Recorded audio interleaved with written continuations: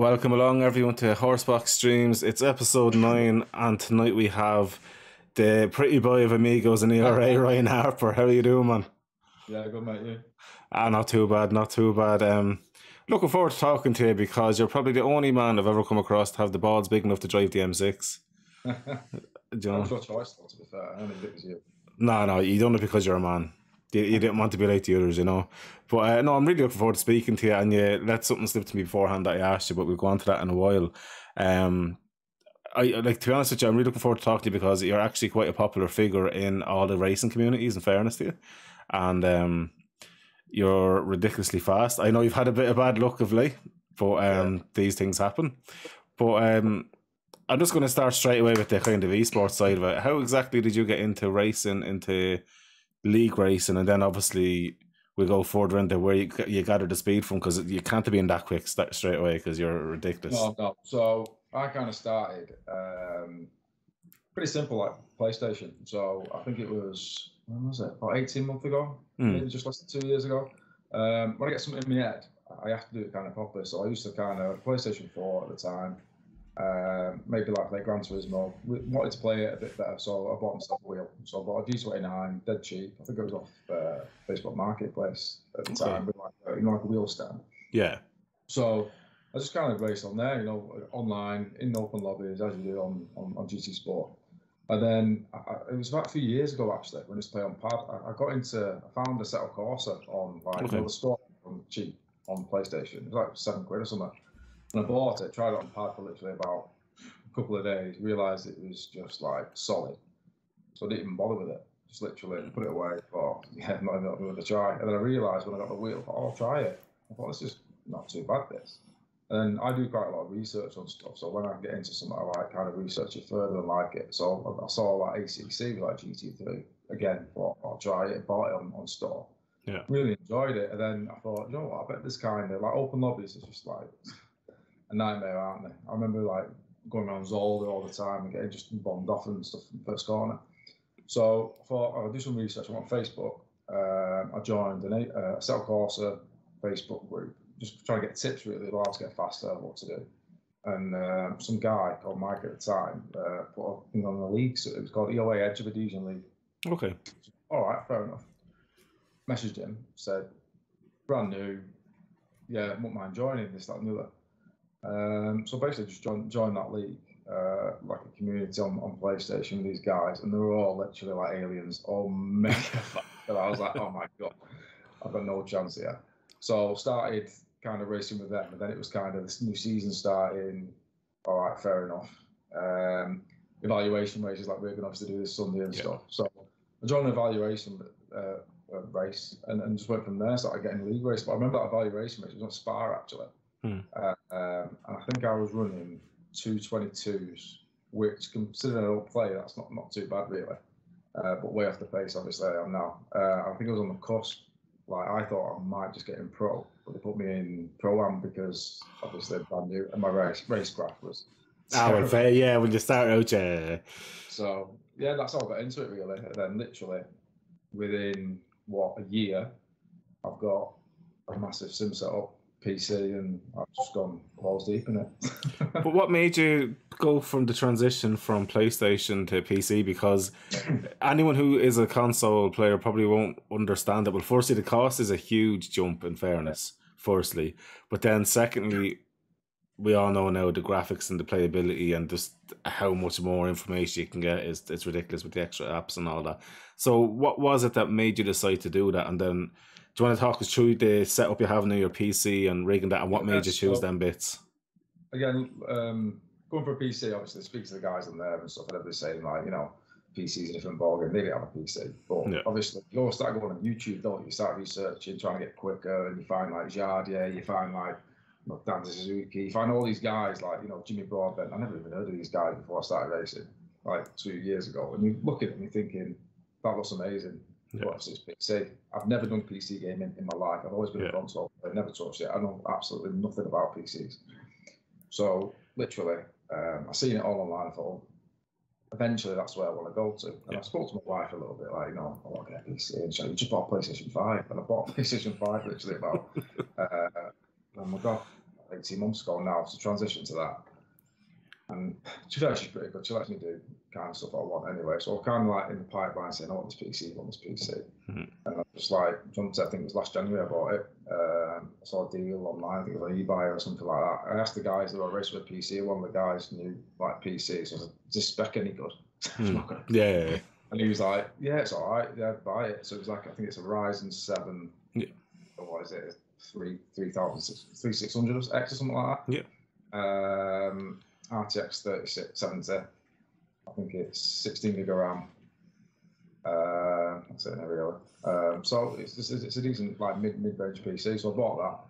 But in terms of my gear, before that, I actually had G29, and then obviously again you research. As soon as you research, it's like an open ball game. I mean, you see all these thousands of pound rigs. You're like, oh my god, it's going to be amazing. And then I thought the next step up, I thought of Fanatec. As soon as you start in the sim racing world, you hear Fanatec, don't you? You think, oh, Fanatec's the next. 100%.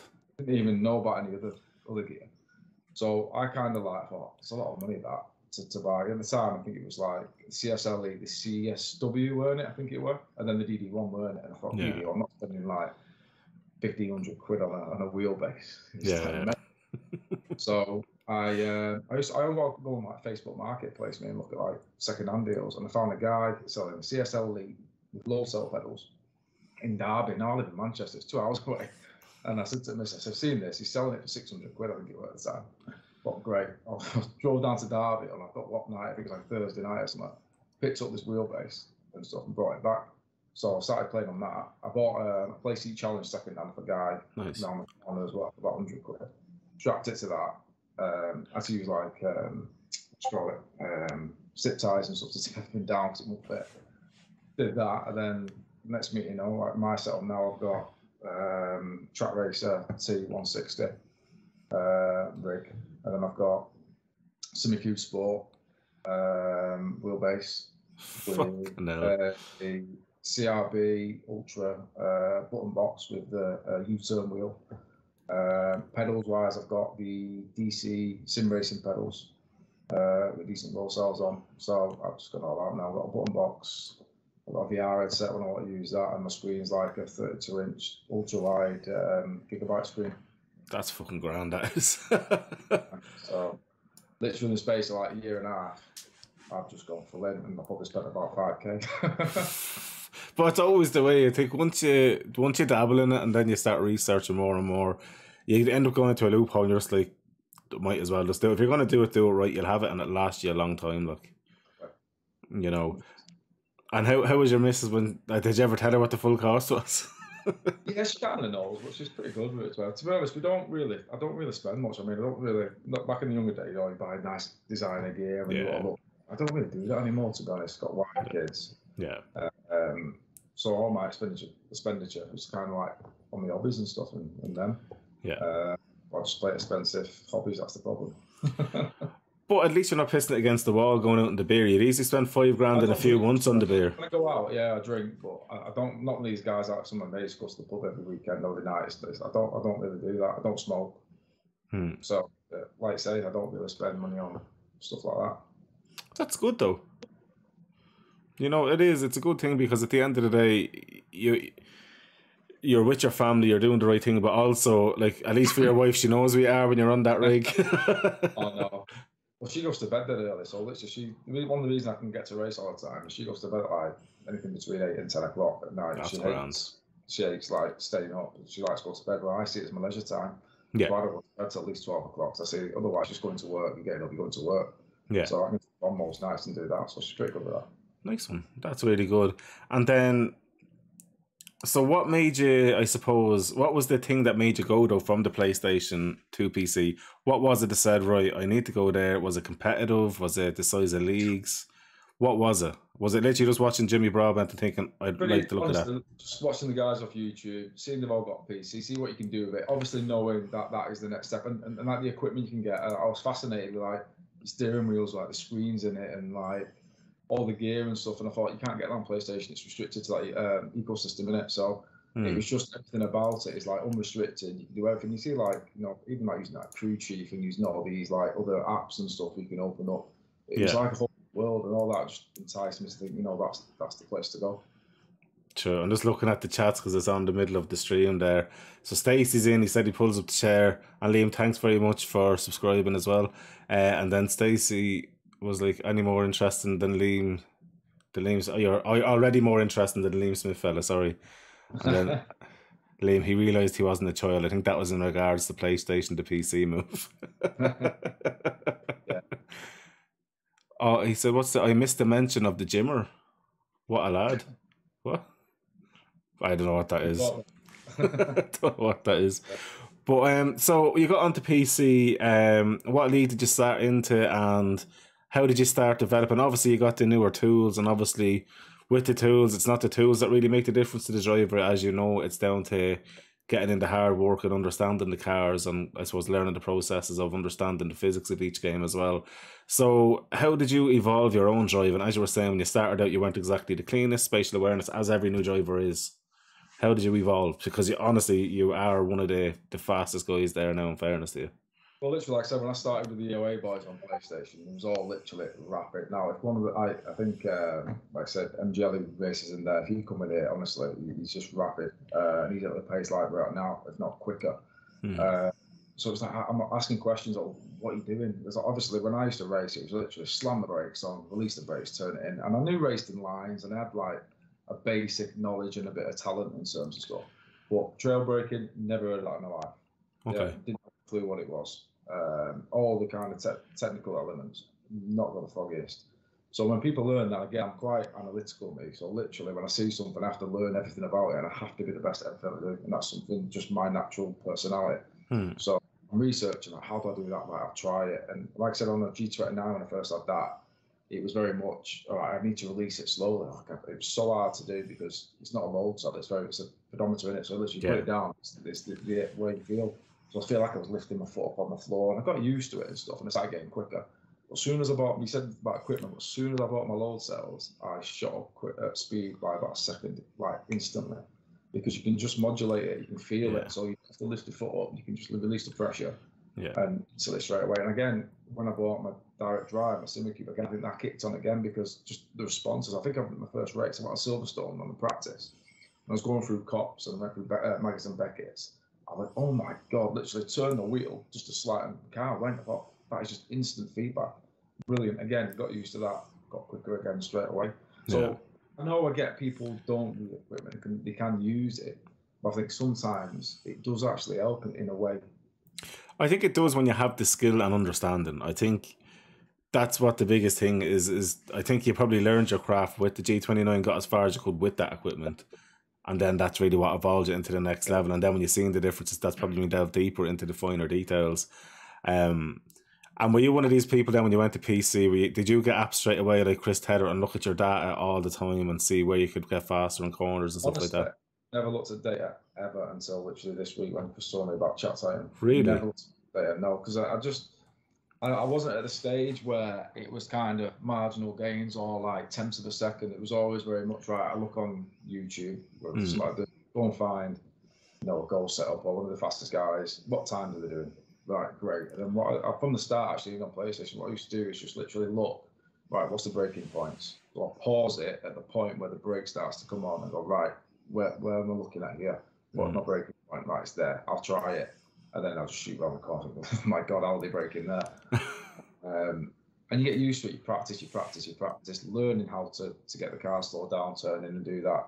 But like now, I think I'm at the stage now where I'm quick enough where I need to look at data because I can't physically see exactly what I'm doing differently. So I think me and Chris looked at one the other day on Misano, I think it was.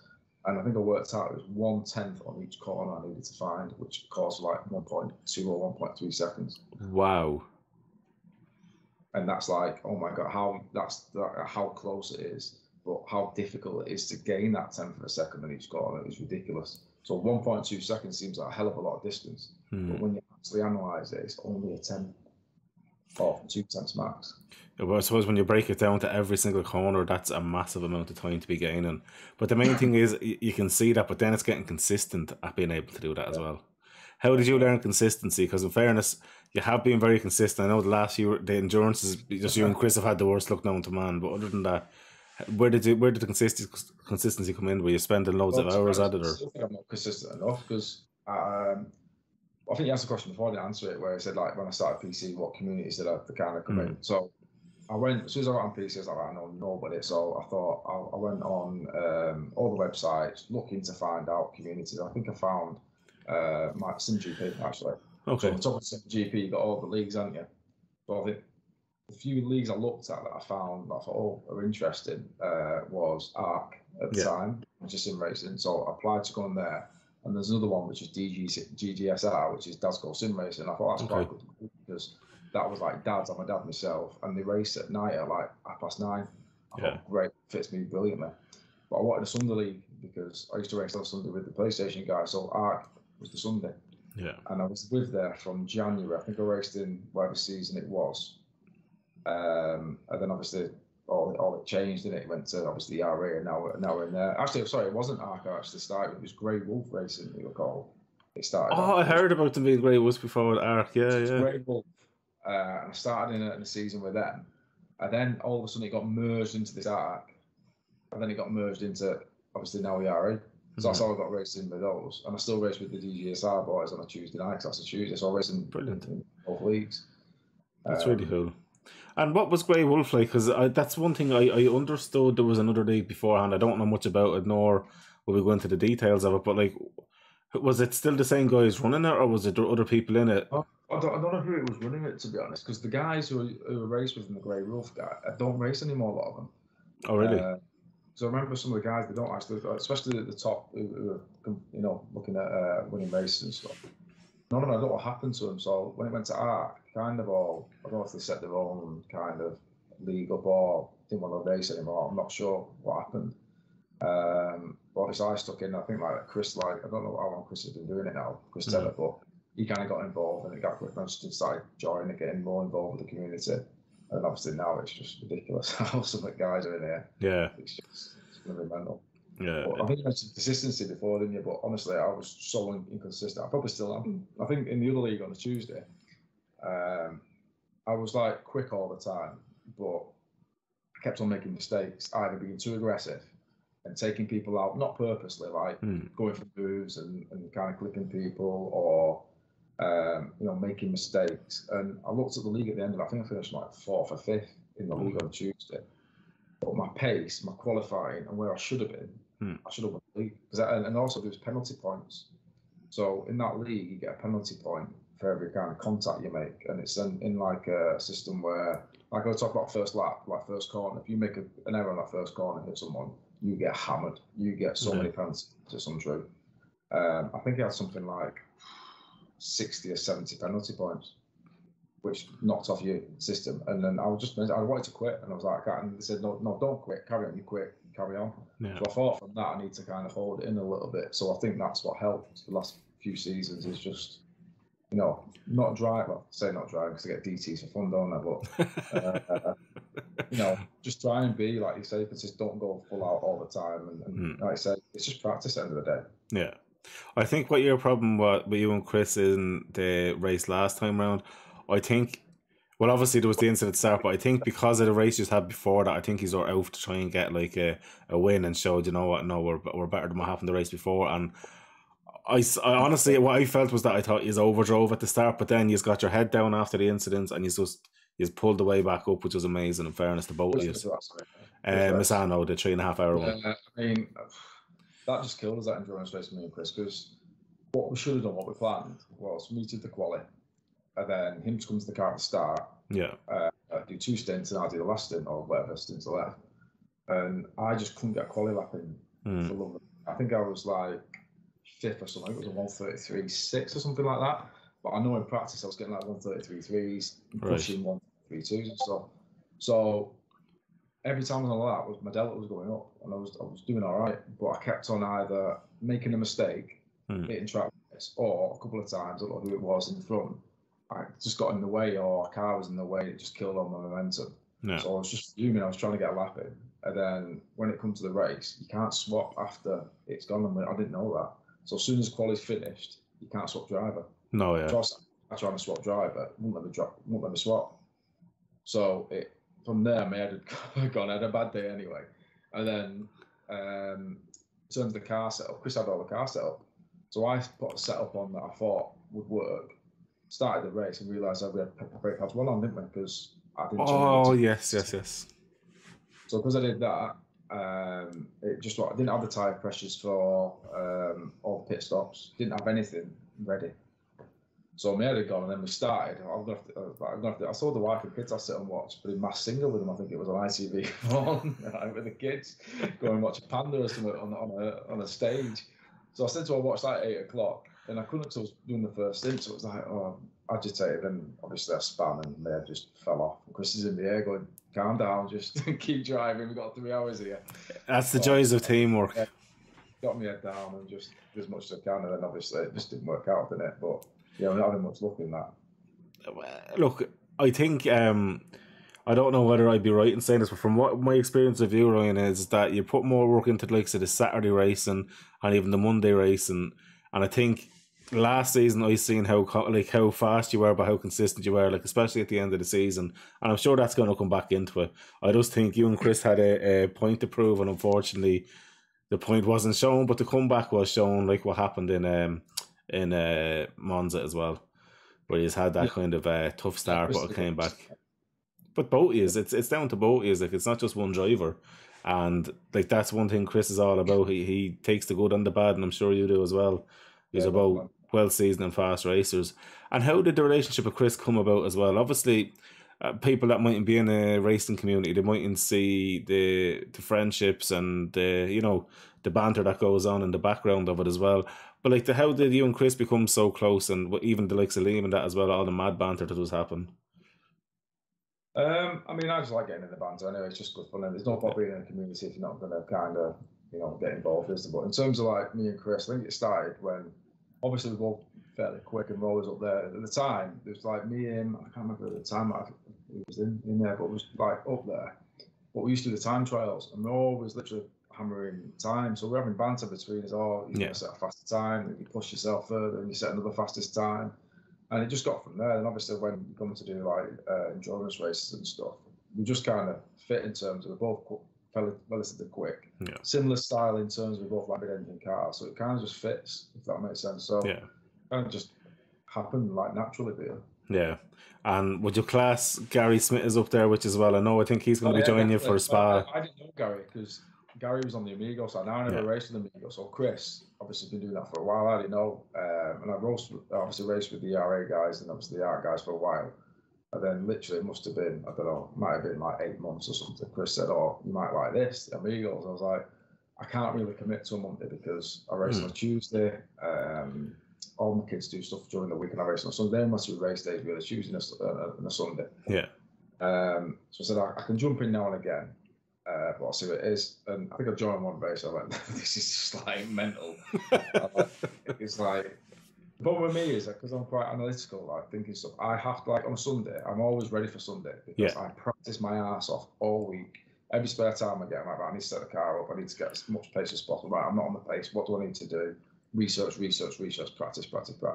Yeah. I can't just turn up and race. It's just not me. I can't, like last night, I can't jump in a car that I don't know, on a track that I don't know, because I don't know what I'm doing. Because braking is different cars. Gear selection, things like that, how it feels, and I can't just do it, especially if it's wet. I'm like, I'm not going to settle. Yeah. I need a specific setup for wet racing. I can't just get in on my dry setup. It doesn't work for me. It feels too understeer. I need to set my car up properly for the wet. So when it's going wet, then dry, then wet, I'm just like, oh my god, I don't know what I'm doing. It's just mental. Yeah. So we over there. Then I think we did first enduro racing with it, because I've never done enduro racing before, and I wanted to get involved with it because that's another thing why I like to come on PC, because I've seen all these driver swap events, but all that was absolutely class. Yeah. So it was I don't know what it was actually. It was a ACCSS, I think it was a league. I think Chris wanted to do Watkins Glen. I think it was it a 10 hour? I think it might have been a 10 hour. Right. And he said, Gary, you're going to do it. So that's when I first met Gary, really. It was like, jump in here. So Gary's really quick, and he's rapid. He's really quick. We did it in the Merc, and we just kind of clicked, and we're all fairly similar pace, and we did all right. I think we finished top 10, I think, but we should have done even better, to be honest. We should have been well up there, because the likes like Jardy and people out was in that race. Oh, wow. It was just, really, really strong. We just all relatively quick and got on and just fitted the style. And I think we all drive or tend to drive mid-engine cars. I think Gary likes the Audi. I don't know that for McLaren. Chris is obviously Honda and things like that. So I think it just kind of fits. Yeah, no, I'd agree with that. I think the 6 hour spa with the 3 user, because I know Gary's coming back in for that as well. Yeah, should be back in for that, so it should be good. Hopefully, I might get a bit of luck this time. I as well. Look, at least you know now it's out your system. Yeah, I'm going to say I'm not taking first in this time. I'm not getting But saying that, Chris had a nightmare, didn't he, in Silverstone first lap? Yes, so yeah. Gary can start it. Yeah, exactly. I think you've had this fair share of bad luck, and to finish on a high would be nice as well, feels. And I suppose then, like, is there any other sim racing that you do? Like, obviously ACC is a very, very big thing with you, but is there any other kind of sims that you like racing in, the likes of AMS2 or anything like that? I never really dabbled in it, to be honest, because like I say, when I first started, ACC was my one for PlayStation. Yeah. I come over to PC, and like I said, when you get in the league, it's that practice time. You need time to practice. And don't get me wrong, I downloaded all the sims. I downloaded everyone. Factor 2, Assetto Corsa, AMS2, Race Room. I kind of downloaded them all and kind of dabbled in it here or there, but never really thought of it. But actually on a Tuesday, the DJSR guys actually do races now and again in different sims. So I joined the leagues in there and did a couple of AC, but it's like short races. It might be like a 3-week or 4-week kind of stint. So I joined them a few times, raced different cars, but it's like anything, I need to put the hours in, I need to put the practice in to feel the car. And if I'm doing all different leagues, I can't put the time and effort in to get as quick as I want to get. So I do enjoy it, I like it, and it's great to do the crack. But like I said, my main publicity is ACC. If there's an ACC league, then I'd put all my kind of effort into that rather than the other sims. Yeah, I think that's a good point. You'd rather be a master of one than none, realistically. 100%. But that's not my life. My dad calls me jack of all trades. So I can tell there's a bit of Del Boy in you anyway. But no, I think that's a very good point for anyone who's getting into it as well, because it's easy to get caught up racing every single sim out there and wanting to have a dabble in them all, but you'll never ever really be winning proper fast races unless you just stick with one, which is very fair. Yeah. And what made you choose ACC of all the sims out there? What was the one thing that you liked about that compared to, because there is, as you said, so many other sims out there? I think it was the one I found first on PlayStation, where I got a community. As soon as I got in that community kind of feel and the league kind of ethos and feel of it, I think I just kind of stuck to it, and that was it. Yeah. So when I come to see, it was just natural to try ACC. I was always going to go into the other ones, but I think as soon as you get in a community, you feel part of it, don't you? You feel like you just kind of stick like now with Arc the way it's gone. Yeah, I can't see myself leaving. I can't see myself not driving anywhere else on a Sunday. So I think that helps massively. If you get into a group of guys who race that sim, you're not going to do anything else, are you? Or you're not going to leave and feel any different. I think that's with me where I've gone, really, to be honest. Yeah. And we'll go into the whole ERA side of things for a minute as well. So obviously you've been in here quite a while now, and you're very well known. With the season coming ahead, what are your expectations? Because now, as we've had, obviously, probably we've doubled in size, literally doubled in size in the amount of drivers, and there's 106 confirmed for the drivers in there for the next few evaluation races. Who are you expecting to be fighting with realistically? You know, look, you're most likely going to be up in the pros, let's be honest. It's a toss of a coin this year. It is absolutely ridiculous, the guys who are racing this year. You know, I mean, from our league from previous years, you've got the likes of Chris, obviously Tedder, Nick DeSantis. You've got Blake Morgan, who wasn't here last year, was the year before, who literally... I mean, I've been quite lucky. I won the last two. I won the last Art one, and I won the RA League. Yeah. Blake pushed me all the way in the first one. And then, obviously, Skyler now, he's in it from last year, who's, like, rapid. He pushed me all the way. He probably should have won it in the last race last year. So you got Blake, Skyler, Nick, you've got, obviously, Tedder.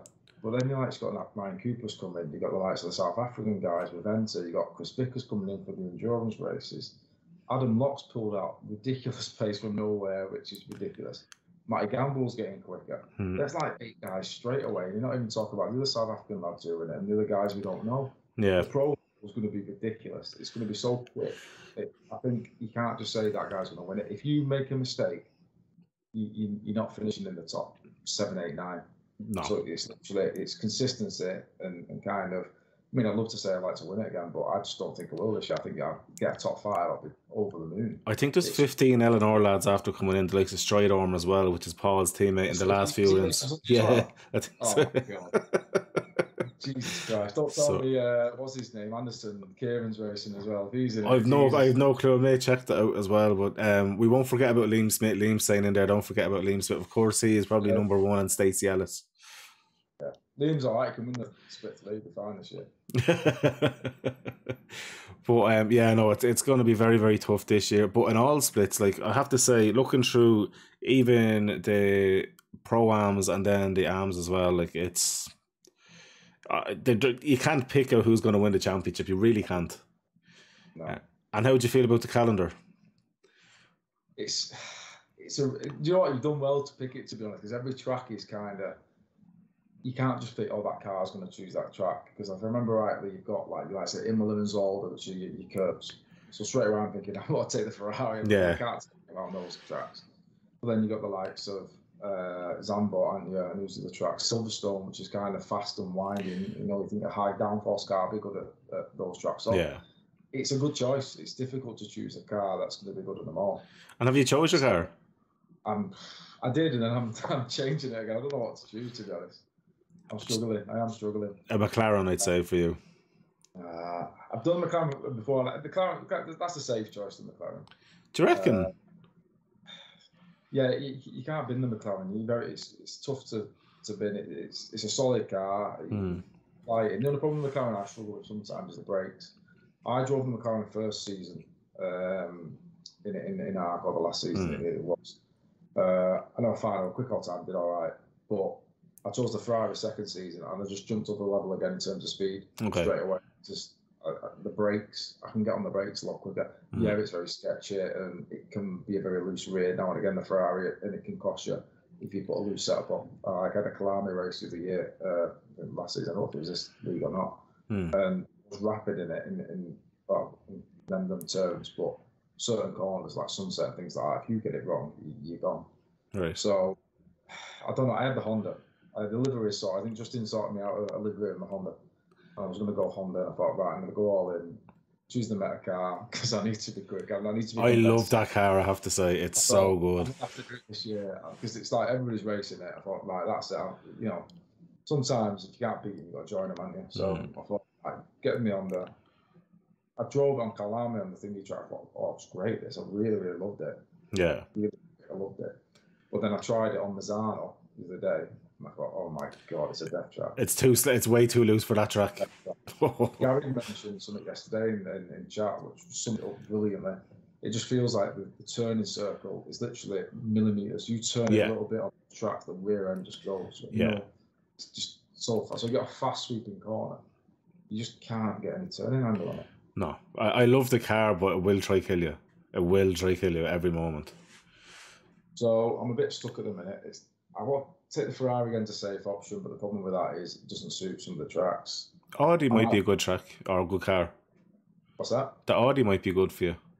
I can't drive the Audi. I can't do it. Really? I'm very heavy-footed on the accelerator. Really, that's one of my downfalls. Okay. Heavy-footed. And I think that's from driving the McLaren and the Ferrari, because the McLaren you can get on the mid-corner and put it towards the floor. Ferrari with the TC kind of hack, you put it on TC9 and you're not letting it go. You can just put foot down. That's what I like. So I tried the Audi, literally got a modulator so easy. And I just spin the bit every time. What about the Porsche? Porsche. Matthew Gamble's in that. I love the turning, but again, lift off oversteer. you lift off the throttle in the Porsche and you're gone. Can you not? Again, a little kind of. If you loosen the diff though off throttle, she'll be alright.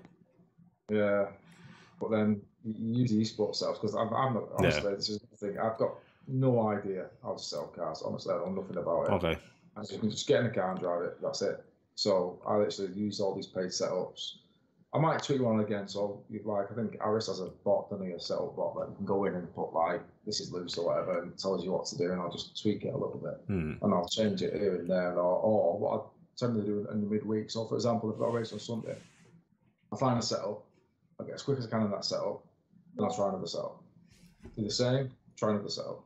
do the same, and then I'll decide at the end of the week which setup I'm taking and whether I need to tweak or not. So sometimes I might try a setup on the Saturday or even Sunday morning that I've never tried, or tweaking one, and I say, right, I'll take that. And sometimes to my detriment because it might be too sketchy, that setup. It might be good in one lap, but in a race, it's a nightmare. So, yeah, I've no idea what to take this season now. I've been messing around with the Aston last night, actually. That's too easy for you to drive.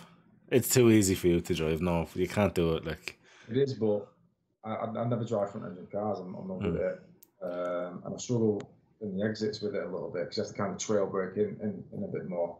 So I don't know. The Bentley might suit you because if you love being on the throttle, that Bentley loves to rev as well. I know it's a big car, but like it actually is it's a good car to drive. But to be fair, speaking to Skyler, you made a good point. I mean, he's American. He said he can't drive on the right hand side. I'm obviously Brit, an Englishman, driving on the right hand side all the time, but it just feels alien in it. Oh, really? Yeah. Yeah. It just feels wrong. Yeah. Because you're so used to driving on the left hand side. It's weird that saying as we drive on the right hand side all the time. But there's one car we haven't mentioned that I think we should, the Jag. No. Well, in these one-off races, I'll be fine. I think they've got some decent pace out of it in that one-off race at Carlisle. It's just, you're not going to be competitive. And if you drive that, you're going to be nowhere. Absolutely. Thanks for the sub, man. Like the M4, if you drive that, I'd lose any respect for you. So I'm not even going to mention that car to you. To be fair, before the season started, that was the car I was going to choose.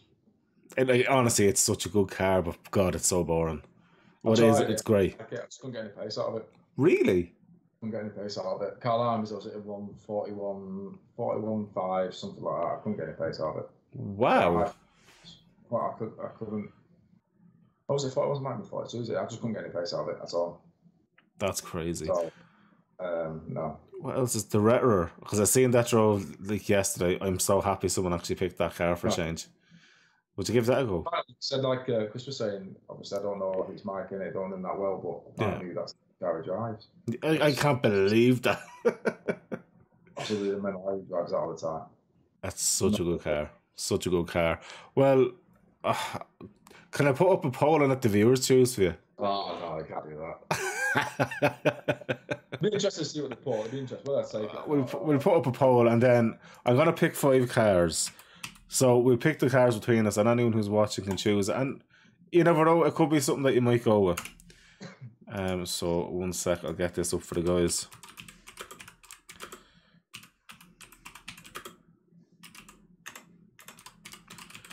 Right, so pick the first car, I'll pick the second, you pick the third, I'll pick the fourth, you pick the fifth. That's not fun if I say only and you say Jag. I know, I'm not going to do Jag too. No. Because this is for a serious season with fast drivers, I won't mess. Right, so you have to pick the car first and then pick them the whole way out with you. Yeah. Well, I had down the Honda, so I'll say Honda. And a sec, yeah, well, that's a no-brainer of a car. I am going to say the Porsche. Because I think you're putting yourself down with that one. Next one for yourself? No, Ferrari. Ferrari, yeah.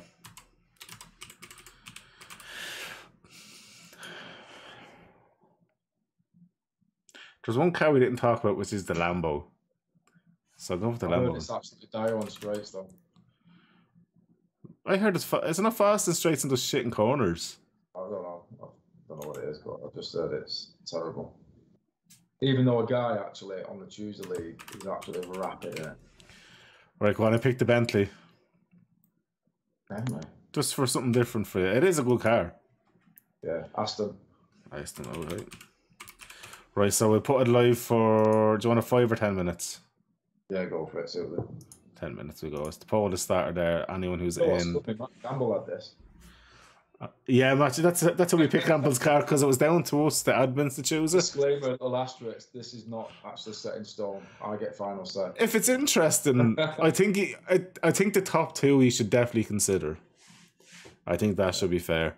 But we move on from that. So, with sim racing, because you're such a big part of it and you are very fast, would you ever see yourself kind of getting into more of a league running role, or would you ever like to go down that road? No, probably not, to be honest. I've just not got the time. Yeah. I've seen what people put there. I mean, put it now, you've got to say the guys who won the league, fantastic. You've got to give them credit where it's due because behind the scenes, people don't realise what actually goes on to run the league. Even like the cost as well. Servers cost money. They need to be done. If we don't sub and they don't ask for money and things like that. I know people give donations and stuff, but it's like all the marketing and stuff. You see Chris with the the track guides and stuff, and it's just it's consuming. Yeah. I personally, I can't do that. I can't give up that much time with work, with kids, other hobbies and stuff. No, I can't see myself in another. Well, I think that's very fair. It's something I like asking everyone because you do see, like, I see strengths in everyone. When I'm looking at everyone joining the Discord and that, I'd be like, they'd be good at that, they'd be good at this. But no, I think you have a lot of good strengths. But I think it's very fair. You're in here because you want to race. You put the time to race, and the rest of the time is for your family, and that's a very, very fair thing as well. You can't really mock that either. And with the changeover with ERA, and I'll ask you this because you're an active member in it, is there anything you'd like to see happen that hasn't happened, or is there anything that you'd like to see implemented that isn't implemented as of yet? I don't know, to be honest, because I don't know, probably not, because I think the way it's going in the right direction. Obviously, the growth speaks for itself, doesn't it?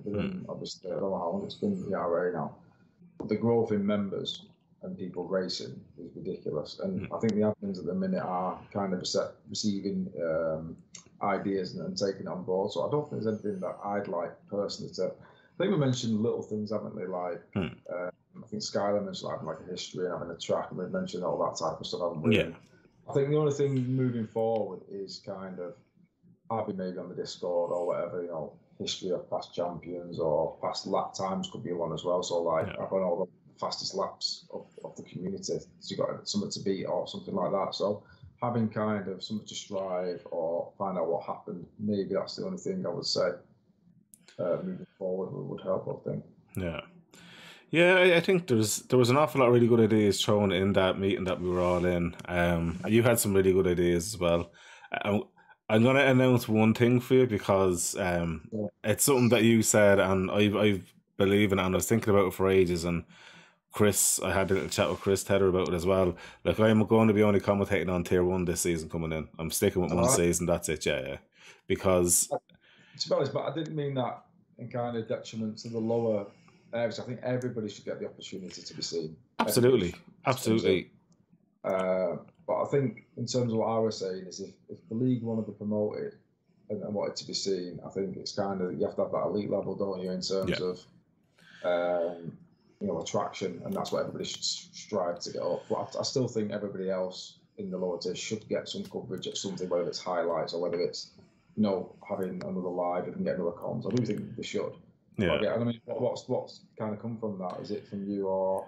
No, that came from me. I said it to the lads the other day because, like, look, I'm doing my best to try and recruit more comms, and that's why I'm getting people to join me in. And if they're not going to race on a Sunday, I'd love if Sky wasn't racing, he'd be an amazing comms in a different. Like, do you know what I mean? Yeah. There was another guy that joined me the week before, and he goes, and if he's not racing on Sunday, I'd love for him to do one of the splits. So the main thing is, I'm more than happy to get anyone in who's interested in broadcasting. I'll fully teach them how to do everything. I will have no problem spending like 24 hours, 38 hours, whatever it takes to show them how to do everything and do what we do. And obviously they might do it better than me as well, which is great. But it's trying to get people to do the comms into it. I'm more than happy to put the time in. But I do feel we need 3 commentators. I do think they deserve it. I think the championships need that narrative, don't they? They do. You can't have a tier 1 and a tier 2, tier 3 because there's 3 races in between that it's back on again. And if you've got a viewer who actually is interested in the league, you're not going to see kind of what's happened. All right, because Tedder's in the lead. How's he in the lead now? He was 4 weeks ago. What's actually happened? Unless you've got kind of, like I said, a narrative to that. Yeah. So if you could get 3 commentators, that would be brilliant because you can see that this is all the championship for the AMs, pro-AMs, pros, or whatever. You can watch all the races and see how it happened and how what kind of points they've got. So if you don't have that, like you say, it doesn't make sense to have one week one race and 1 week the next, does it? No. Well, for me, it was for myself that I felt that because I don't want to be commentating. Say I do the first race with yourselves. Say you was the first race of the season, and great race. Then I move into the second race. I have not watched any of the race the week before. I know nothing about it, but all I know is the standings. Then I go into the third race, which is another league where I've missed the first 2 races. Don't have a clue what happened. And then I'm back down to the fourth div, and it's after being 2 races again, not knowing what's happened. It's It's for, because I'm archiving everything. Every single stream I do, including this, is being put on YouTube. The YouTube is slowly growing, and I want to have an archive of every single stream I've done. So there's playlists with the podcast, with Amigos, with ERA for the endurance as well.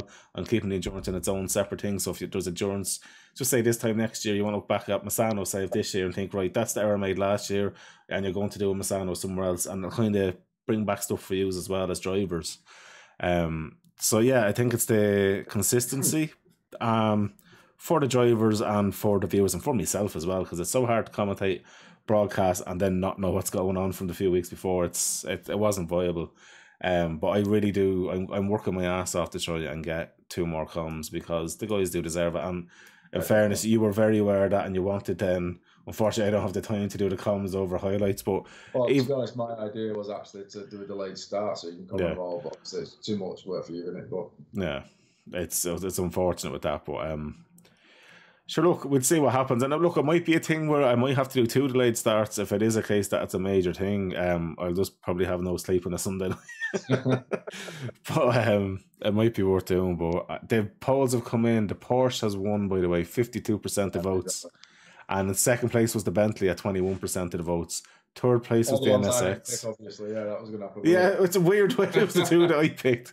Then it was the NSX, Ferrari, and then the Aston. But the Bentley wouldn't be a bad shout. It's second place.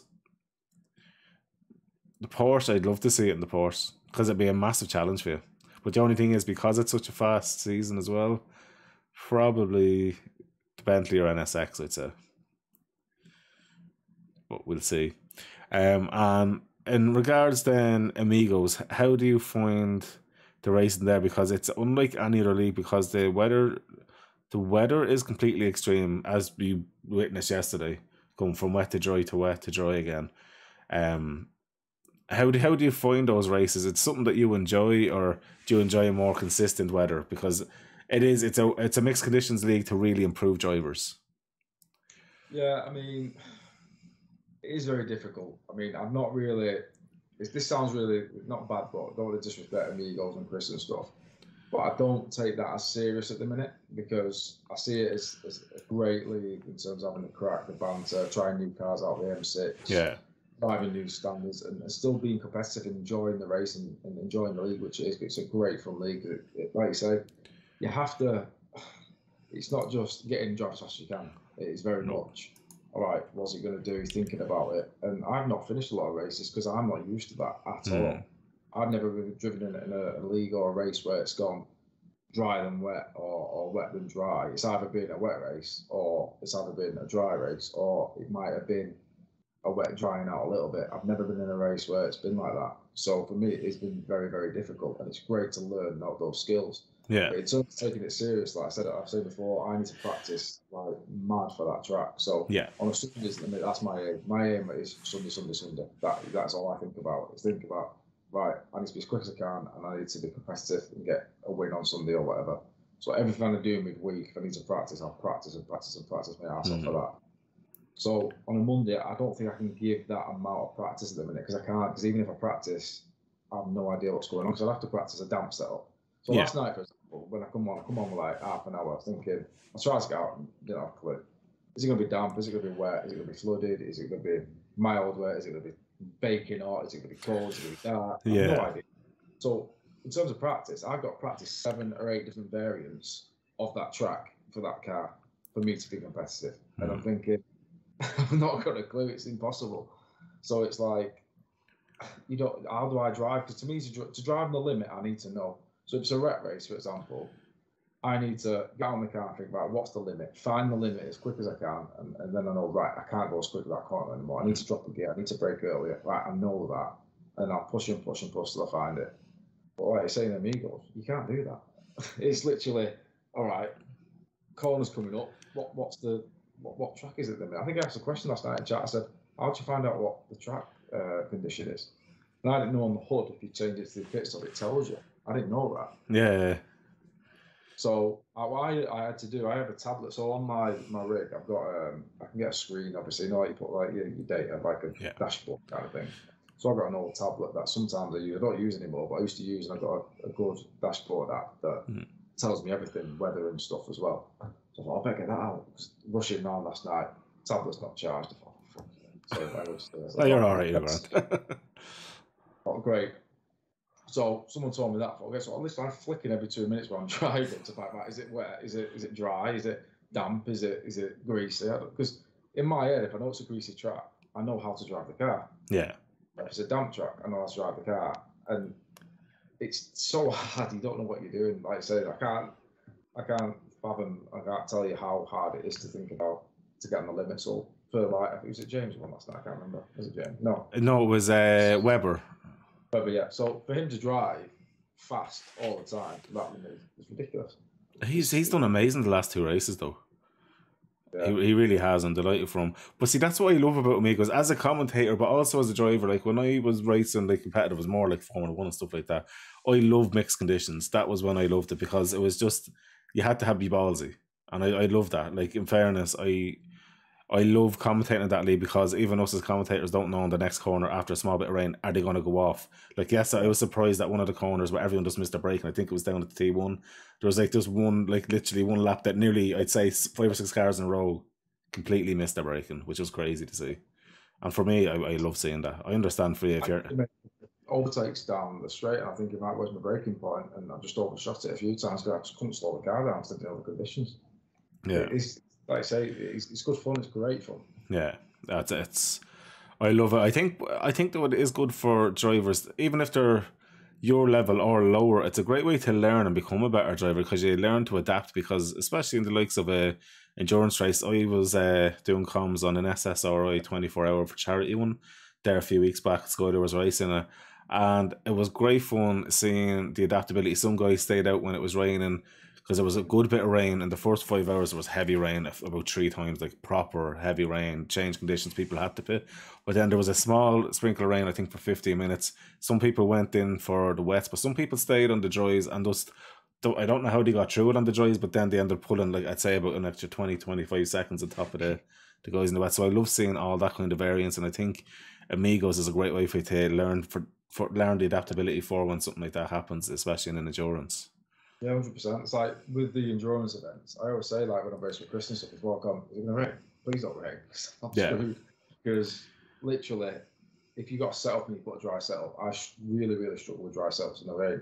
So I need to learn that. That's something that I need to adapt and get better at. So racing on Amigos on a Monday will help learn that. Because, like I said, if it's a wet race coming up, I will change the car. I'll put my dry setup on, and literally, I know a couple of tweaks that fit me. It's like I can't turn in, so literally I'll turn the steering angle down or something like that to make it easy to turn in, because otherwise I just can't turn the car. It just understeers like crazy for me in the wet, certain cars. Where I know other people can drive a dry setup very easy, just put wet tyres on. I just don't know how to do it. It's like I said in an endurance event, where obviously time is key for the pit stops.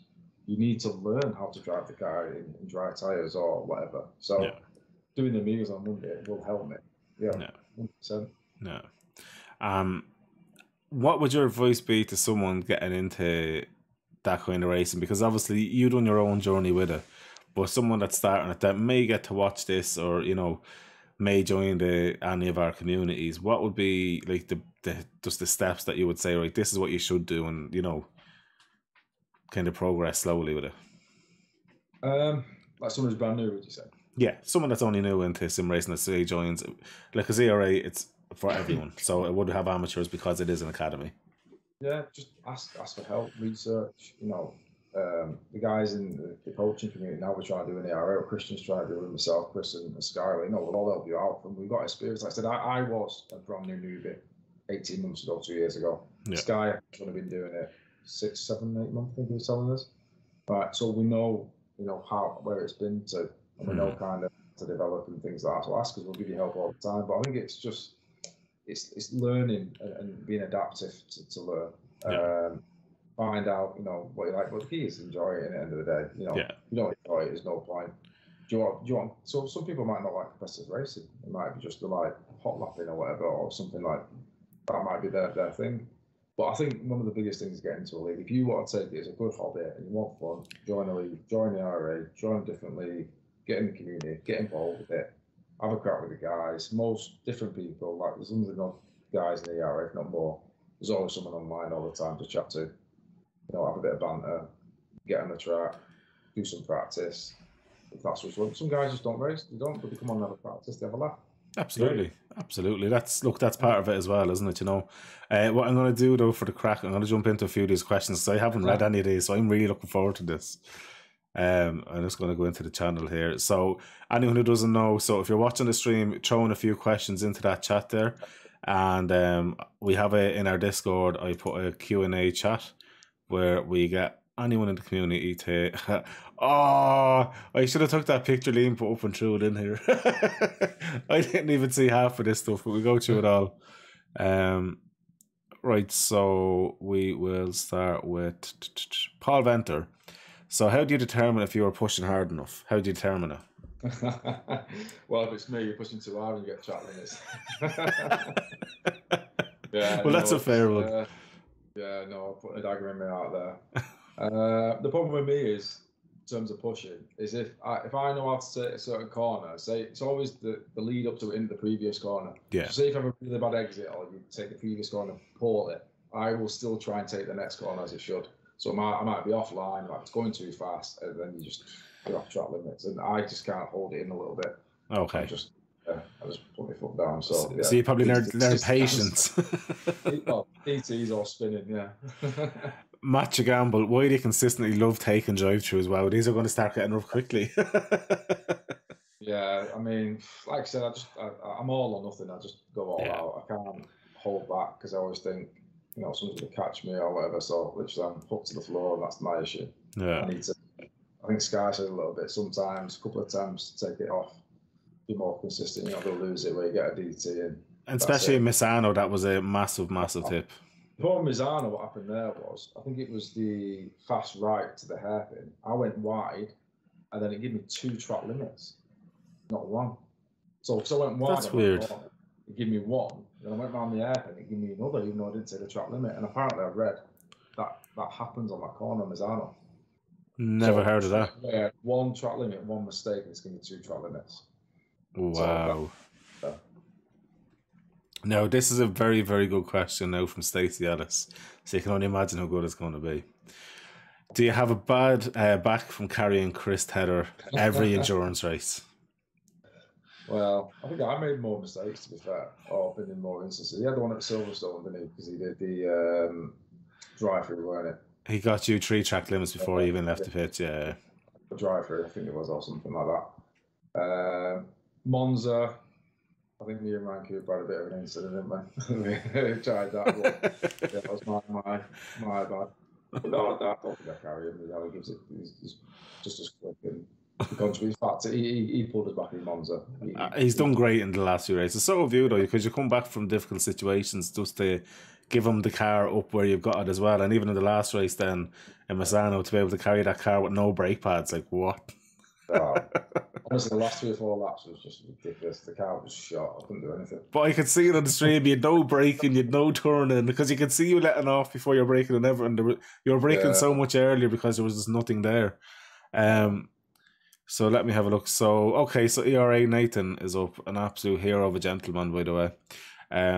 So are you in this just for fun / hobby, or do you have any ambitions to become an elite sim racer in top races? No, we have to be realistic here. I've got no chance of getting top esports. I was talking before about that 10th and the second on each corner and things like that. To get to the elite of your sport, you are like, I know that from your job and stuff, because obviously, and being in a sports background, the elite are the elite, and they are just literally, it's ridiculous how good they are and how consistent they are. I might be able to run that maybe. I'm about 1 to 2 seconds off esports level, I would say, at the minute. Really? Yeah. Certain tracks I make. I mean, that's talking about the hot laps or this is on YouTube, which you look at. Like Misano, I think it's the one. But that's just them sweating. In a race, though, they never do those times, even in quali. But even so, they still. I'm not that level. I'm not near that level. And don't forget, they're full time, aren't they? After them streaming every day, don't they? And put the time and effort in. I think it's analysing now to see how fast. That's what I need to do now. Is look at what I need to do, and that's why I mentioned the 10th on each corner. And if I can maybe tell it, but don't get me wrong, if I'm quick enough, I'll enter stuff 100%. But I've not got no ambition. Yeah. I don't think I'm always been quite good. I've always been better than average at most sports, but just that little more. That's why my dad called me Jack of all trades, master of none. I know you're a master of getting fast in this. Now, Christian Fengler has a few nice questions for you, by the way. So I'm going to jump into them ones really quick. So, nice haircut. Where did you get it? Turkish barbers, this one. No. I think Liam's put about the guy. Don't diss me about that. I got a source touch to that. George Clooney. I go great at 17. I am actually. If I let my hair go, I'm fully great at my age. It's ridiculous. Oh, really? Yeah. Yeah. Just fuck it. I go great about 17. Look, it's a right tree or not. No idea. I don't know. Look, I lost my hair from seeing Liam, so it happens as all, man. At least you have the hair. So he says, what does your sim... So this is the question as well. What does your sim racing routine look like during a week? So literally, like I said before, wife will go to bed early. I'll jump on and I'll kind of see what's about, see how I feel. But generally, if I've got a race coming up, whichever's my next race, I'll decide to do some practice on. So at the minute, for example, I've got no races at all apart from the Sunday leagues and obviously the Monday and Amigo. So this last week, all I've been doing is Kalani practice. I've not touched Hungaroring yet. I need to do that probably this week because I need to get a wet setup and stuff. But I'm waiting until I choose my car for that because if I'm doing a wet race, I want to know what car I'm in. I don't want to mess about with different cars.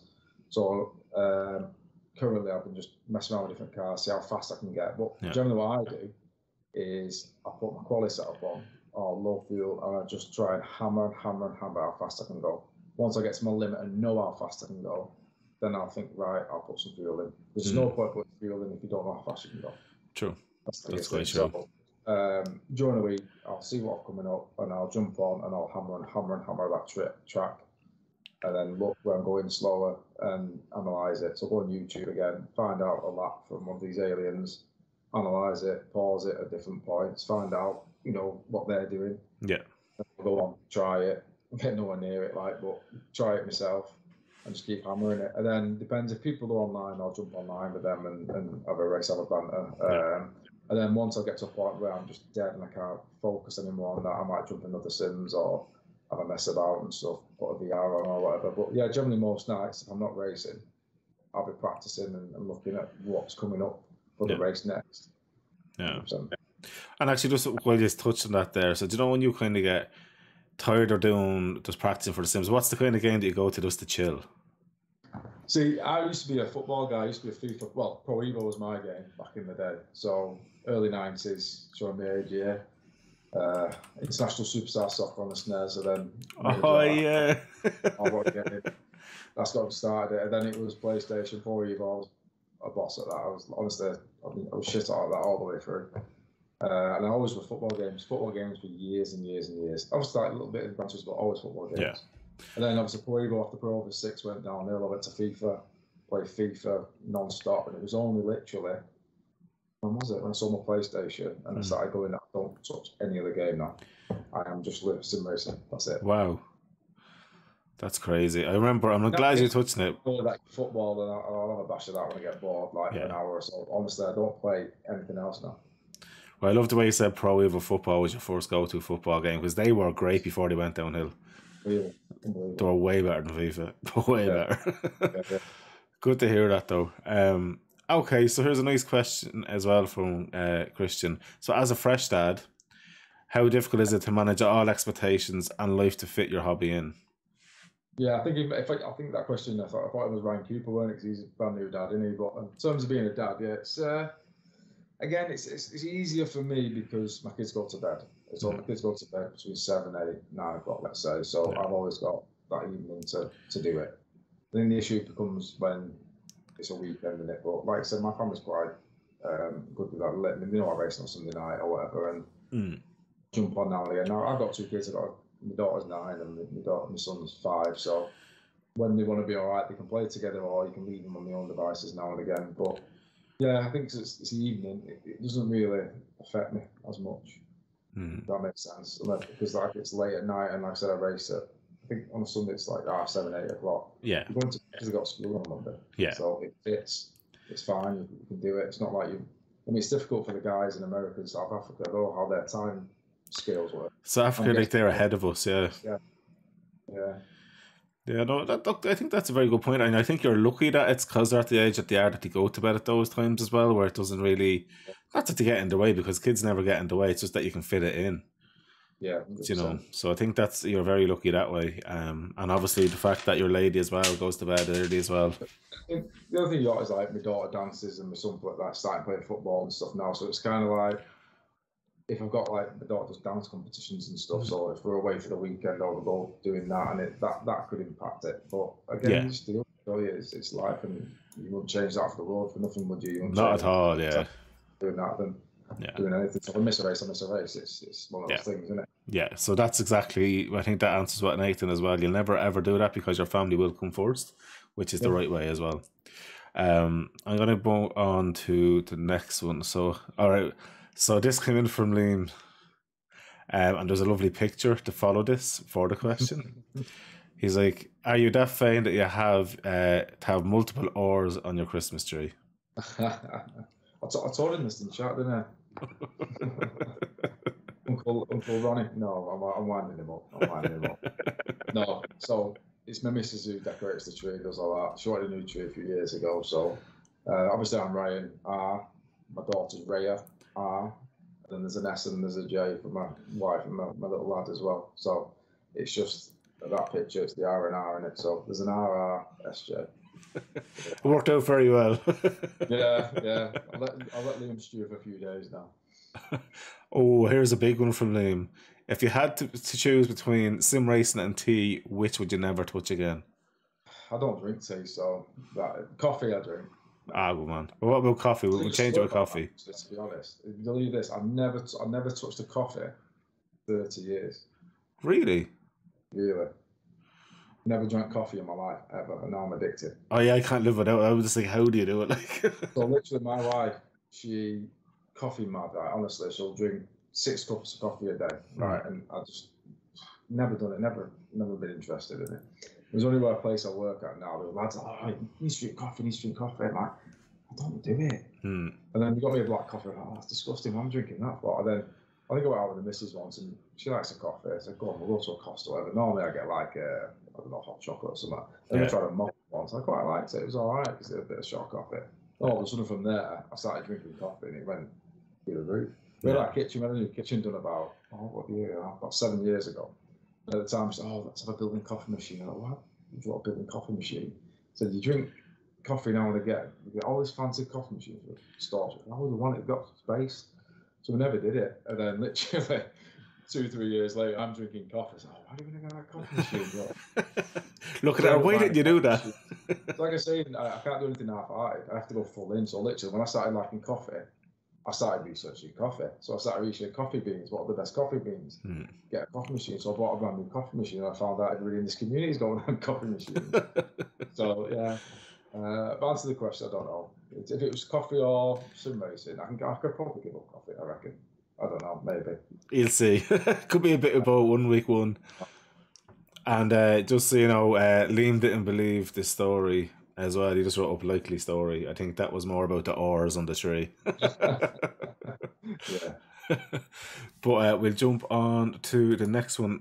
Okay, is it a roll, bap, or barm? Neither. Really?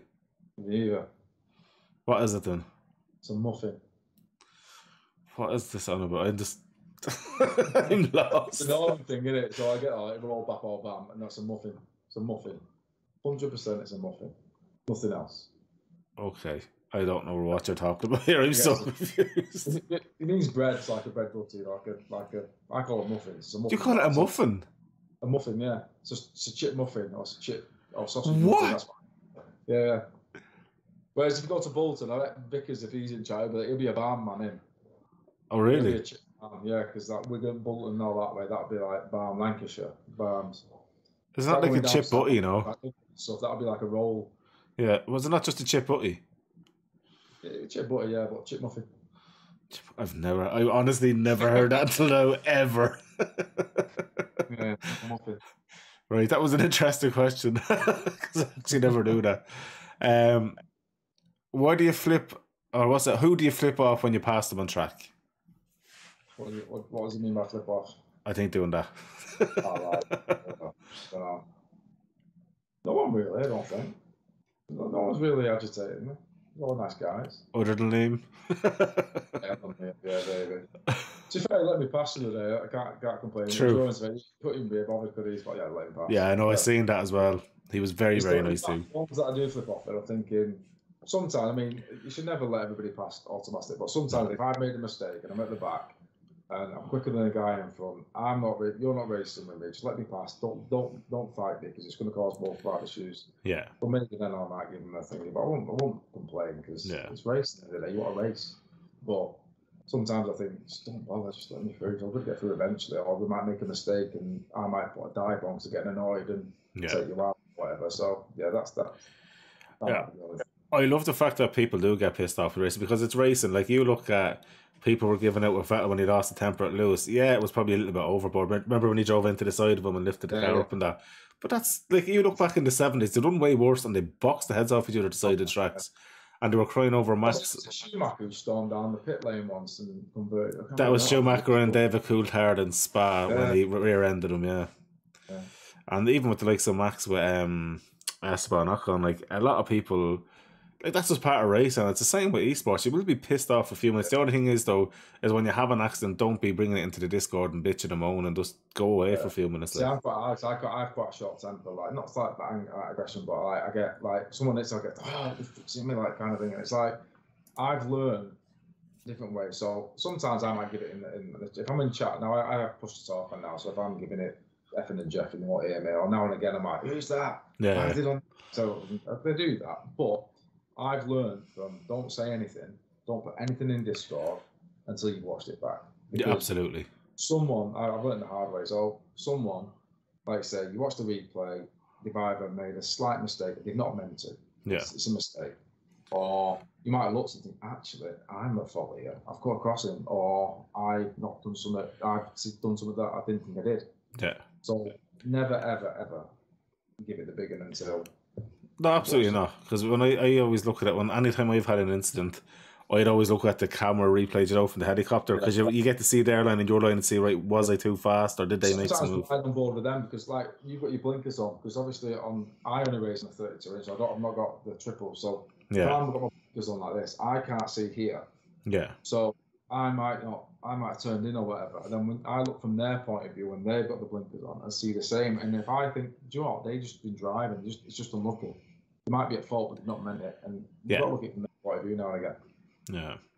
No, I actually agree with that. That's a good point on that one as well. Now, looking here, like, there's loads of bullshit talking in this, so I'll find out where the next one is. No, it's all that's what she said stuff. Matchy Gamble, and this is the question of the week, because we're going on about this now the last few streams with Skylar, and he did buy crisps, but what is the best crisp sandwich, or what's the best crisp for a crisp sandwich in your opinion? I'm a salt and vinegar guy. Salt and vinegar. That's a classic one, yeah. Salt and vinegar. But what kind of salt and vinegar crisps though? Because there's different brands. See, it depends what you're after, don't you? So I can't like a tangy disco flavour sometimes. When you get all that salt at the bottom of the packet of discos, you can't beat that. Yeah. That's good.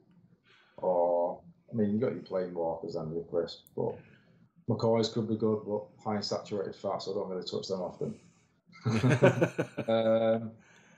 A Pringle one now and again, but yeah, a good disco one's good because you get all that salt, you miss all the salt on the crisp. I never knew discos were still being made. I remember them as a kid. I haven't seen them in years.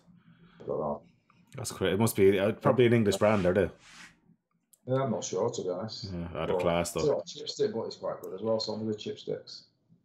Not bad. I like your opinions, and everyone got their opinion. Christian said currywurst. I don't know what currywurst is. Do you know what that is? Is that a German, Austrian sausage or whatever? Is that? I don't know. Christian, if you're still here, will you let us know? Let me see what else is put in there. Okay, so Stacey Ellis has wrote in, are you a God-fearing Christian man like myself? So are you Christian, I think? Is it? He spelled it as Christian, the name. I don't know if it's Christian, the religion. I'm not sure. I'm Christian, if that makes sense, but no, I'm not religious at all. Yeah, I know I'm the same. Like, I was born Christian, but No, I have no interest. Stacey said as well, I hope I've gone very easy. I hope you return the favour. I'm sure you will. At Stacey's one, I'm gonna just have to stay on. The intro's just gonna be warning. There is going to be absolutely obliterating shite talk. Back though to yourself. So look, we've gone through kind of the sim racing stuff. So I did ask you what you do for a living, and I'd love to ask you about that now. But how did you get into it? Because everyone comes from a different walk of life, but I think what you're doing is quite an interesting career. And how did you get into it? Now, obviously, because of what it's about as well, what kind of sport did you do to get you kind of into what and then to lecture about and stuff like that, if you want to go on about it? Yeah, so obviously I'm a sports teacher / lecturer. I lecture at colleges and university.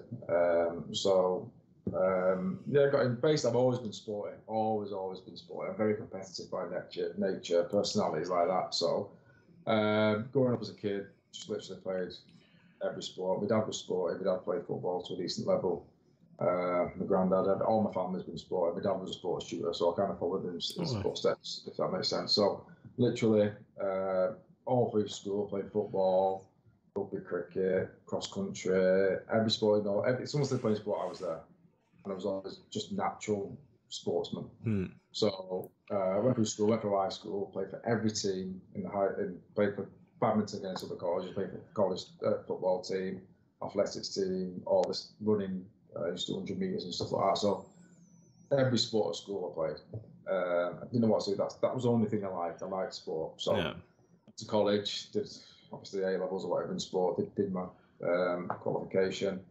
Went to uni, did a sports science coaching degree, finished that, and then at the end of that, my dad was like, "What are you doing?" I was like, "I have no idea, not got a clue."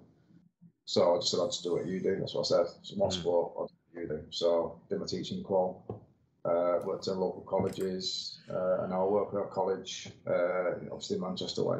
Nice. And I teach kind of all levels from A level to degree. So yeah, just going it through that way, pretty much. Can you delve into, so when you lecture about, like, what exactly do you go about the nutrition side of it? Science is my kind of main area. My kind of specialism is like sports performance analysis. So I've got a master's degree in sports performance analysis, hence why I analyse everything. So kind of like analysing sports performance, data and all that type of stuff, biomechanical stuff, movement, just everything around sporting disciplines. I've worked we have like academy setups like football academy, rugby academies. I've worked with the local professional teams and semi-professional teams, helping them out, do filming and analysis and stuff like that. So like sports science, like physiology, anatomy, psychology, just like every discipline around that sports science field is kind of what I lecture and what I teach really. And then would you be into the nutrition side as well? Because when you're talking about Chris, straight away you're like saturated fats. I know the nutrition. Yeah. My diet is terrible. But yeah, I know the theoretical stuff. I can teach it. I know it all and things like that. But I won't say I'm one of them dietitians. It's mental actually, because you'd think someone like me would be like a fitness fanatic, but I'm not. I'm more the skill-based element. So give me a sport, I'll beat majority of people. Because like I said, I think I'm like better than average at most sports. But tell me to go and run a marathon tomorrow, but nah, you're all right. Yeah. No, that's fair. And what would be your sports then when you're looking at, like, obviously football is going to be one of them. That's your English. That's just part of it. But do you watch any other sports, like rugby or American football or that? Because I was surprised with Paul Venter being in South Africa watching the American stuff. Well, I do. I like American football, and I used to be. But I can't really. I won't go and watch. I watch the Super Bowl because I watch games now and again, and I know about it. I know how to play. I watch American football, the tactics of it, things like that. And I don't do teams. But I won't say I'm one of those who I'll sit and watch it every Sunday because it's just too long, in my opinion. Sometimes I can't sit there and watch a full game for 3 hours. I'll watch the Super Bowl. I'll watch bits, and if it's on telly, I'll browse and I like it. But in terms of my sport, football was my main sport. I grew up playing it. I spent hours, like I said, playing pro football.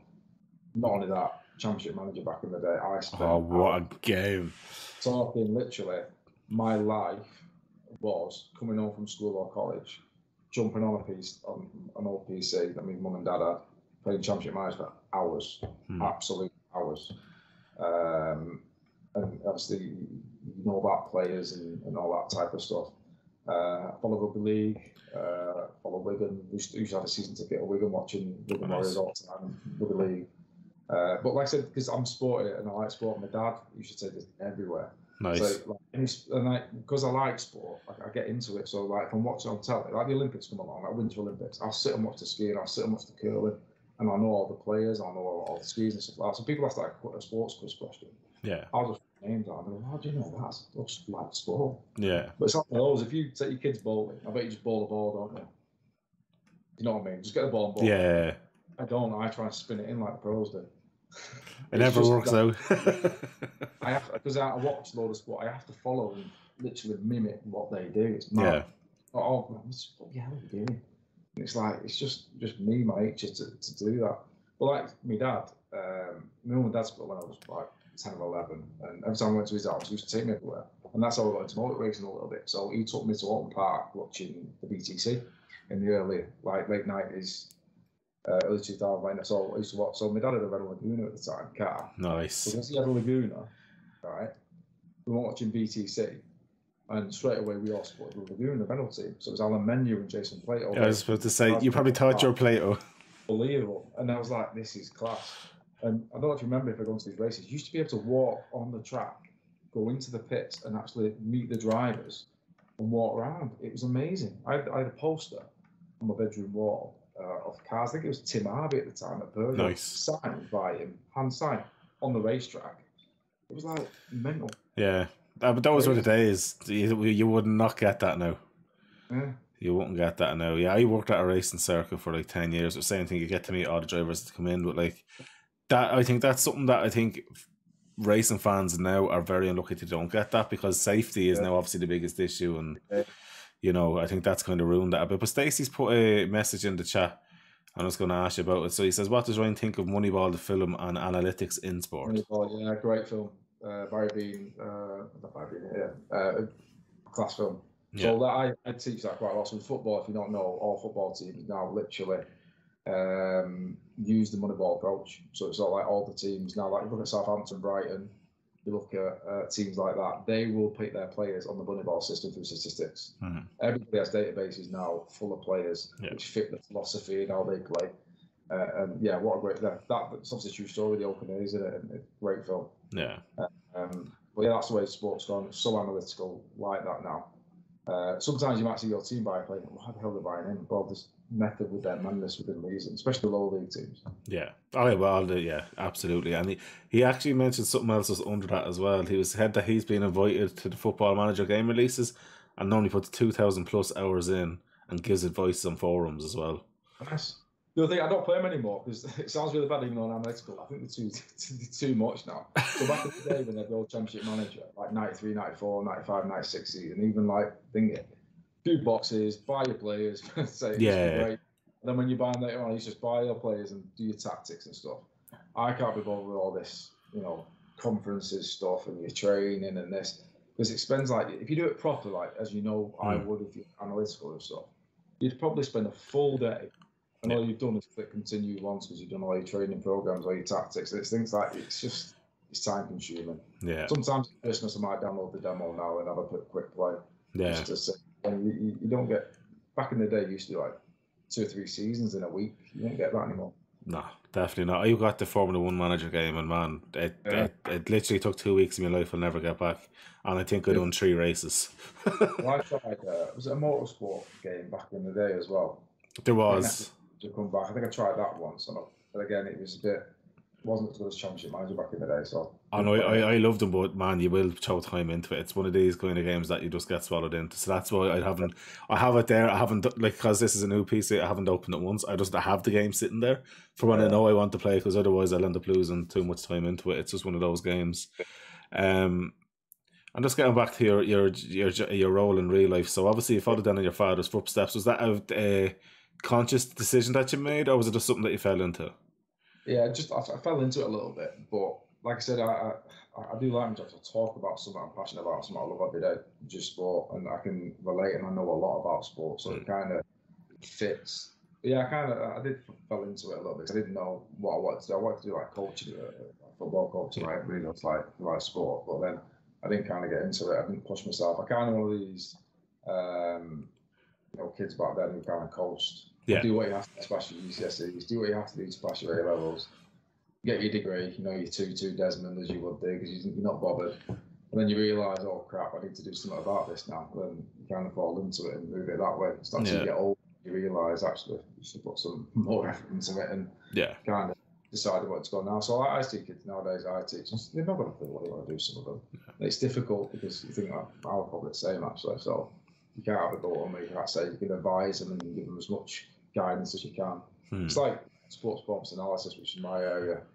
A lot of people say to me, why don't you work in elite teams and do it? Because to start your career all over again, start from the bottom, people don't realise in sports a lot of volunteering, it's a lot of getting to know people and networking and building your way up. And I have the time to do that. I'm like I said, I'm 30s now, whatever. You're old and you've got a family, you can't take the financial hit and stuff like that, where I can advise the youngsters now, all right, I've got the contacts. Go on, you go and do it if that's what you want to do. I can tell them what to do now at 16, 17, 18. And you can do it. Where back when I was there, like sports science was a discipline, but it wasn't as much as it is now in terms of the technology and the advancements. It's just gone through the roof now. That's what I was going to say to you, because I'm a similar age to you. When you look at like kind of teenagers now that are in school and getting into the way to college and that, and you compare them to you when you were that age, it's two different lives because they have an open world of internet phones and information. Back then, like we didn't really. It was kind of only at the start of that kind of a boom. Like, would you like to be a young person now, knowing what you know now? Do you know that kind of way? Like, would you envy people growing up now compared to when you grew up, or would you much prefer where you've grown up, as in the time? I much prefer the time we were at in terms of the way we were brought up, 100%. I think that kids nowadays are totally different, the way they're wired and stuff, and the way they act, and that's the different story. It's just totally different. But in terms of what I know now, I wish I know now what I do, because my life would have been different in terms of the way I went. Yeah. Even like little things like, investing and watching where you put your money and things like that, where when you're young, you just blow up. Just do it and do whatever. Yeah. And now, why did I buy a house at 18? Because I was too busy going out getting drunk. But it's like, if I knew what I knew now, I would be better off. Don't get me wrong. I'm not saying not now, but in terms of, I quite like the era I grew up. Personally. I think it was one of the best eras, the 90s. Oh, yeah.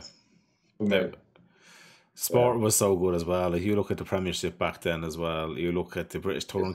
I don't think British Touring cars peaked really from like the Super Touring of like 97, 98, 99 into the 2000s a bit, and it's not as big as what it was, but those were the peak years of BTCC. Then you had Formula One, which was blowing up at that stage as well, with Hakkinen, Schumacher, Hill, everything like that as well. Yeah, it was a much simpler, but you could, because no one had loads of phones, about conversation. I find, honestly, now, because I'm like where I'm working now in the company that I'm in, when you have people that are coming in that are in like their early 20s and stuff like that, the conversation is completely different. There is no proper conversation. It's like social media and just superficial kind of conversation. It's not like the conversations you'd have like just sitting up and talking as an adult, which I would class them now.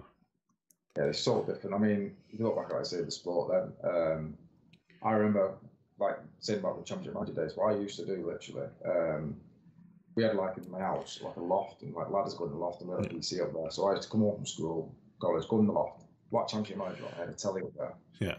Get on a Saturday, F1 qualifying, sat there, watching F1 qualifying, playing championship manager. Sunday, same again, playing championship manager, watching the race. And that's how I got into, like, F1 and stuff. And like the Hill, the Coulthard, the Schumacher's day, that was I loved it.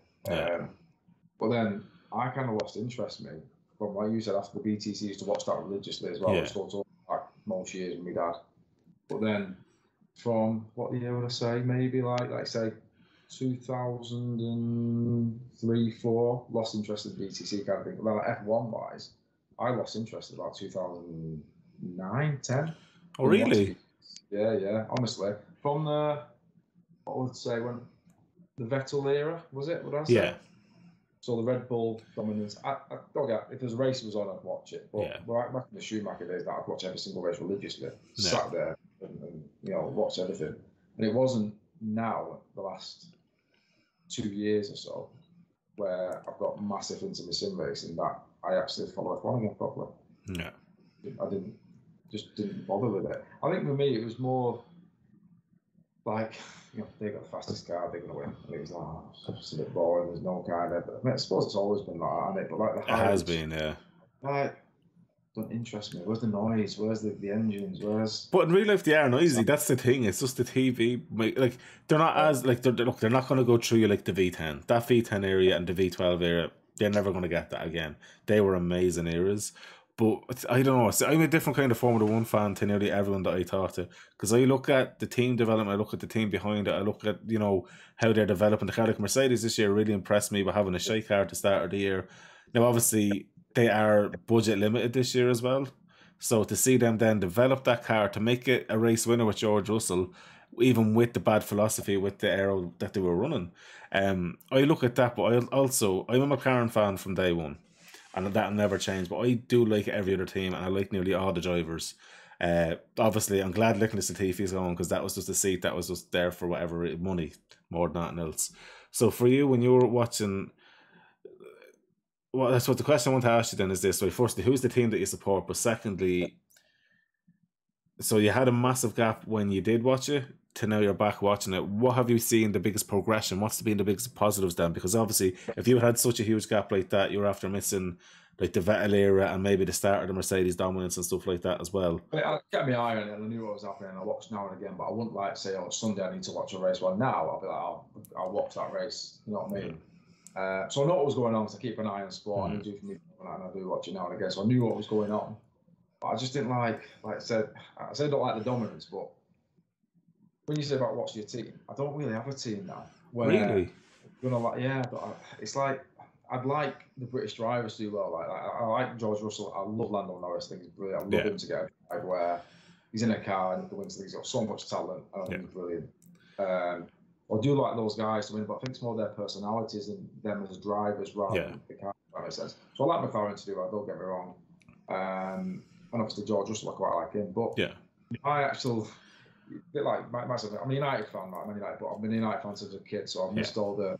In the 80s, we were shite, so I'm not a glory hunter in terms of that. I mean, I was a season ticket holder the United until she was 80 odd, and my granddad was, so I've been born into that. In terms of like F1 and stuff, I was a Ferrari madhead because I loved Michael Schumacher. You might say that's weird for being an Englishman, but I loved Michael Schumacher. Well, he was unreal, obsessed with him. I thought it was just amazing. The drive and start, I just loved everything about him. So I had all Ferrari shirts, Ferrari flags. I went to so I was mad at F1 that time. My mum bought me tickets to watch the Grand Prix. So I went to Silverstone. First time I've ever been.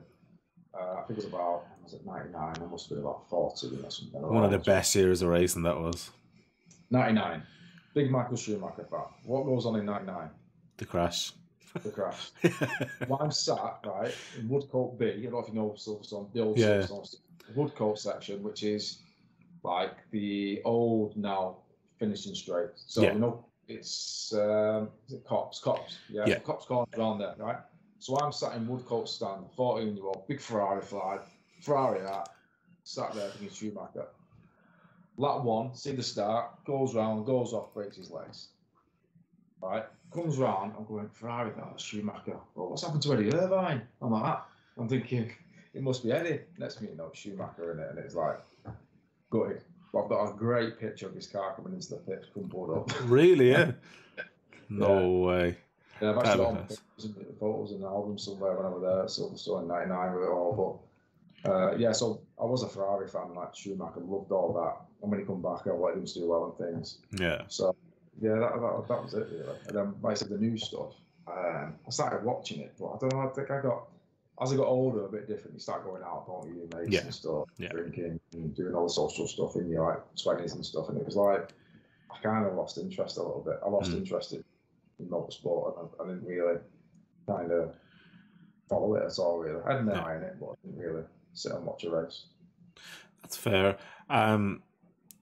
I'm gonna ask you about another sport as well because you're into like the sports science stuff. Do you watch any UFC or boxing? Because that I'd say would be like for what you do being in sports science. That must be a dream because that's really pushing athletes to a higher level again because they do. Yeah, I watch boxing. Yeah, I watch boxing. I watch all the big fights and watch stuff. I'm a bit naffed off a little bit. So I used to watch all the Sky Sports stuff with streaming stuff every Friday night and Saturday night.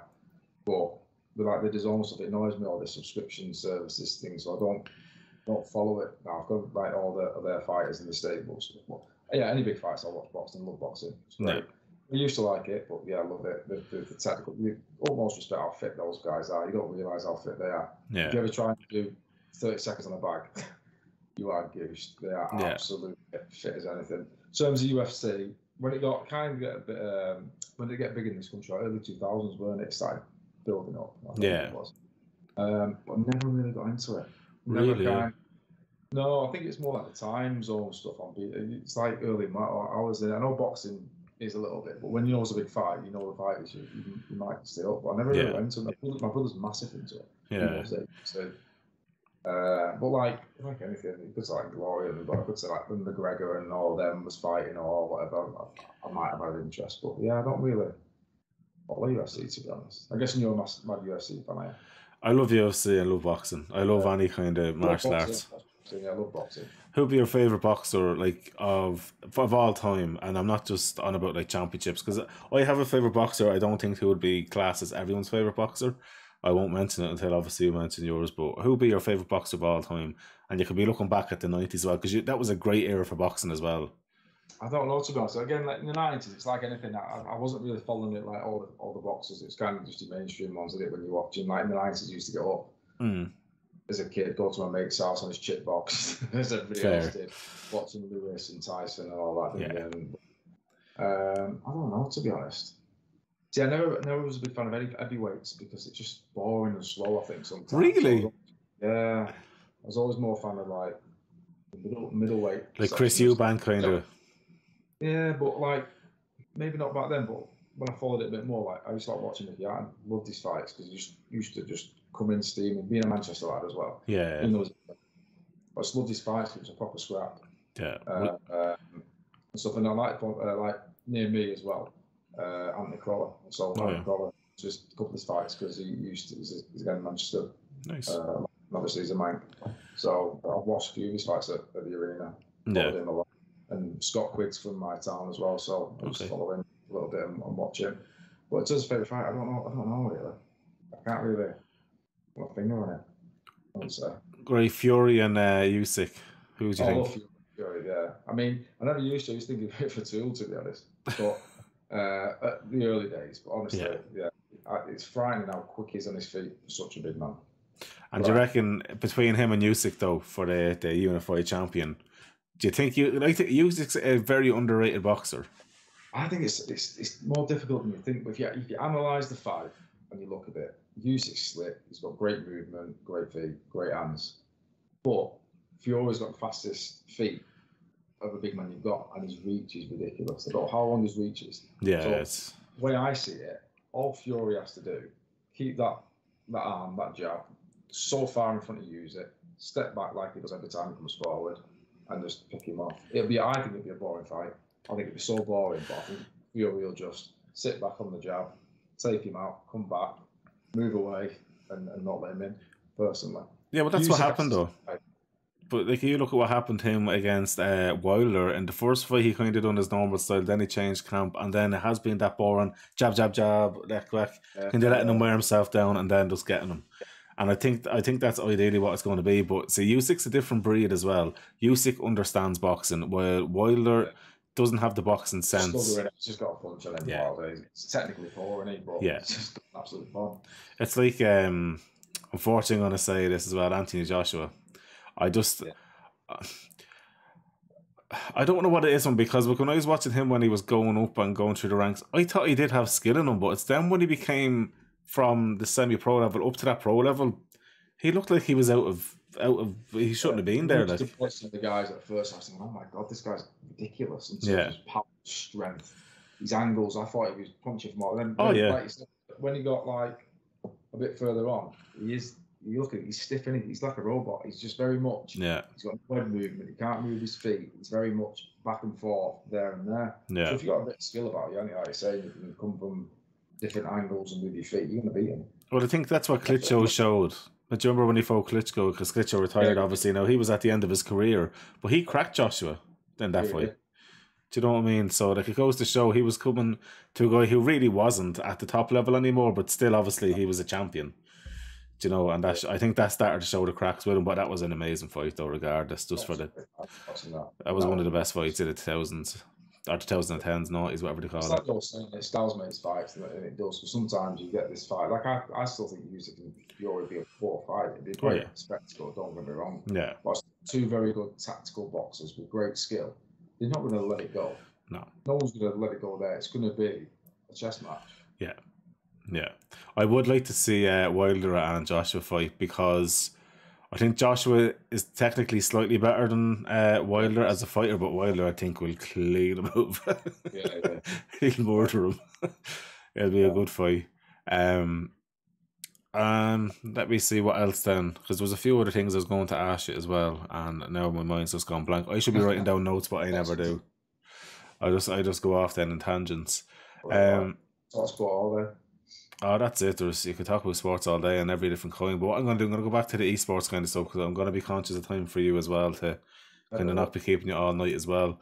So going back to the esports, what is your ambitions for this season, but also this year? Because obviously you're racing in 2 leagues, and then with all the endurance stuff that's coming up, and there's a lot of it coming up this year, including the 24-hour race as well. What's your ambitions? Are you looking to try and be a champion again this year at some stage? Obviously, you do understand the competition is going to be massive. The ambition is always to win. Anything I do, you have to strive to win. Yeah. But I'm realistic. The competition is just gone through the roof. But like me and Chris were talking the other day, every year I'm getting quicker. Yeah. So if I look back now, for example, a track, even 6 months ago, 18 months ago, every time I practice on that track now, I get quicker. Yeah. So I'm not at that peak yet, if you know what I mean. I think I'm nearly there. I think I'm nearly on the peak. Don't get me wrong, I don't think there's much movement.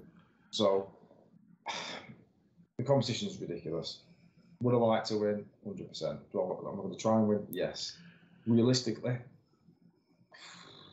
like you said, Stride, I didn't realise he was signed. I mean, he's ridiculously quick.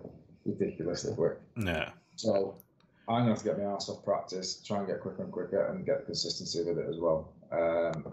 So see what happens, but I think if you finish in the top 5, you've done well this season. Really well. Absolutely. That would be nearly like a race win because the level has. I'm interested to see, though, there was another lad that raced in the Misano race. Kieran Anderson, I think it was.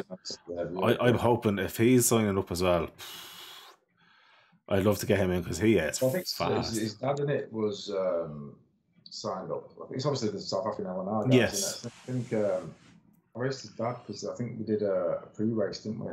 Yeah. And his dad was really quick. He is. For a while. Then he was saying, obviously, it's his son. That's an esports team, right? I'm sure it is. Yeah. Is it something? It's either him or his friend is, yeah. So they're competing all over. So they're rapid. Yeah. Oh, it was a joy watching him in that first then. No, like to pull on stride arm 11 or 12 seconds of as he pulled on him. But I don't think that's their car either, so I don't even know what car they drive. So imagine if individual comp now and they choose the car they're strongest at, they're going to be even quicker. Yeah, but that was crazy for me to see that. I was like, how is this lad in this race? Yeah. Well, I mean, suppose you see the levels, like you said about the esports stuff. So if you drive, like, I've tried LFM now and again. I don't try a lot. I've not done many races, but I tried it a little bit. Yeah. And when you get in the top splits and you see the time, there's that many people who are absolutely rapid. Yeah. I mean, ridiculous. So there is levels, and you got to know what level you're at. And if all these guys come into this league, don't get me wrong, it's like I might have been a big fish in a small pond in the ARC and the you know, what you call it, what we're now the ERA. But if you attract and you get bigger, you're going to attract the faster guys. And if you get the faster guys, you're going to have to double your level. Yeah. Because they're just going to go for the roof. That's what they are doing. I think that's positive for you, though. Yeah, 100%. Makes you better. I always did that when I first started on the PlayStation. I mentioned before. The guys were rapid. It was absolutely ridiculous. So I was thinking, oh my God, I need to up my game. And that's where you get better. Yeah. Otherwise, you don't. So if you stay at that level now, if we stayed same races as 6 months ago, am I going to practice? Oh, I still practice, but am I going to get quicker? I don't know, because it's not. Plus, the biggest thing about time trial thing, where it was like Skylar posted the time, and Chris posted the time. I was like, oh my god, how have they got that? I'm nowhere near it. I need to get it, and I just literally did all the things I talked about. Hit a time, something I look back, post it, and they're like, oh my god, I need to beat that, and that's what does it. So you need these fast guys. Yeah, 100%. Yeah. I've always been a firm believer of, even if I wouldn't say, just say, if I was racing, I was probably into like amateur or silver, I'd rather be in pro-ams to be at the very back and learn to get faster than be fast in, when it's just, you're not learning. You'd rather be somewhere where you're always going to continuously learn and continuously be pushed. So I'd agree with that, I think it's a great addition now that we are getting the faster drivers in, because now we're going to see you evolve, Chris Tedder evolve, Matthew Gamble evolve. I think Matthew Gamble is a little silent killer as well. That guy's getting very, very fast. I'm very impressed with him, in fairness. I said Adam Locke was just... Oh, man. Yeah. I was doubling with VR, and I'm still out of it, because I bought a Quest 2 with it, but I don't think I've got the horsepower on my PC to run it absolutely full with a full grid. Because I know people are racing VR a lot, especially in the Tuesday League, and they swear by it. Not just the immersion. Because they say once you get past the immersion, you get used to it. You get faster. I suppose you're seeing every detail, and where your head is, that's what you're looking like. I suppose it would make sense. So, yeah, you can see it in turning. Because Sky mentions about looking through the corner. Yeah, I need to try it, but if you look at a VR, you're looking into the corner because it's there. So I have tried it, and I can get on pace what I race now. But the issue is, I struggle in VR in terms of my surroundings in racecraft, because I'm so used to, for example, having a back button on my wheel that I can look behind me. Yeah, I keep using that to see where the car is behind me. That it's not really realistic, is it? But it works, so you know, and you have the radar and stuff. In VR, you've got to use your mirrors, you've got to turn your head, and it's just hard, and I can't physically race using it. That's crazy. I've got time to actually learn. Maybe down the line I need to look into it. I think it makes sense if you're driving some of the cars that have woeful kind of like blank spots, or what's it called, blind spots, because you can kind of probably look around that a bit more as well. So I think the Lambo is really bad with it. I can't drive the Lambo. The Lambo and the Audi, when I first started, I struggled, because even my view now, especially when I used to do the PlayStation days, because back in the PlayStation PS4 days, you couldn't change the view. So even like the field of view, that's one thing that took me a while to get used to. So the field of view is 55. It used to be on PlayStation 4. But 55 field of view, and then used to have the big, obviously, dashboard with the camera views, and you couldn't change it. You could change the camera, you couldn't change anything. So I learned how to drive like that. Yeah. So when I went to PC, I changed my field of view, which is one of the reasons I wanted to go as well. 32 or whatever I had at the start, 37. It's like, oh my god, it's so hard to drive. Yeah. And then you can change everything. So now I like to look at, when I'm sat in the car, like I'm sat in the car with my wheel in relation. So I take like the wheel off in the game, so I can't see the wheel, because I don't like it. I like to see it in relation to what I drive. So when I say with the dashboard, I move the height up a lot to fit it in. But the Lambo is very it's so big, that dashboard. I don't see much, I don't think. And if you move it up, you lose the dial of the actual. Dashboard. Yeah. So that's like a screen or something. So if I'm driving sometimes the M6 or like the Lambo or other car sometimes, but I'll use that tablet I was talking about and put it on as a dashboard, so then I can still have my data and my Della. Yeah. Otherwise, drive that car. And Liam was saying there as well that you do sit low on the Lambo. The driving position of the Lambo, if it's like that in real life, that must be a pig to drive. Yeah. It's like that, isn't it? Yeah, it's just it's awful. Yeah. But like, increase your height, just increase your height, you can get away with it, you just lose all the information. Yeah. And so if you're looking for championships, who is going to be, do you feel, who are the drivers that you really feel you're going to be battling with on the track, from what you know that's going to be kind of in your... It's impossible to call now, because I mentioned before, these South African guys are coming. I think if Stryden comes in, I'd expect to be in front of me. He'd be in front of me, unless I pick up pace, because he's really quick. But like I said, my pace, you got like Teddy, you got Nick.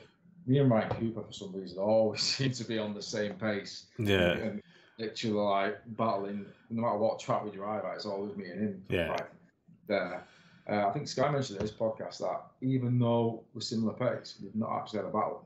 I've not been in a race where I've been a battle because he's had a shot off, or I've shot off, and I mean, it's just, he'll be around there. Obviously, like Vickers, Gamble, Lock now, Blake's ridiculous to play. Yeah. So when he comes back in the previous year, he's lightning. When he started putting time in the time trial, I was like, oh my god, it's like, please slow down. I don't want to be drafting and doing it all the time. So yeah, he's going to be rapid. I thought this if you are. Chris Vickers is not slow. Paul Vender's not slow. No, he's definitely not. It's like, yeah, I'd say I'm going to battle with this person where a few years ago, like, not years ago, say at the start of the seasons, I could probably pick 2 or 3. Let's say. Yeah. Now there's 10, 11, 12. Yeah. That pro split from whatever we do, from whoever's pole to last. I don't know how many we're going to have in that split, whether it's 20, 30. I guarantee they'll be all in with a second. There'll be 1 second in between that. I'm going to give it a second and a half from first to last. Max. Yeah.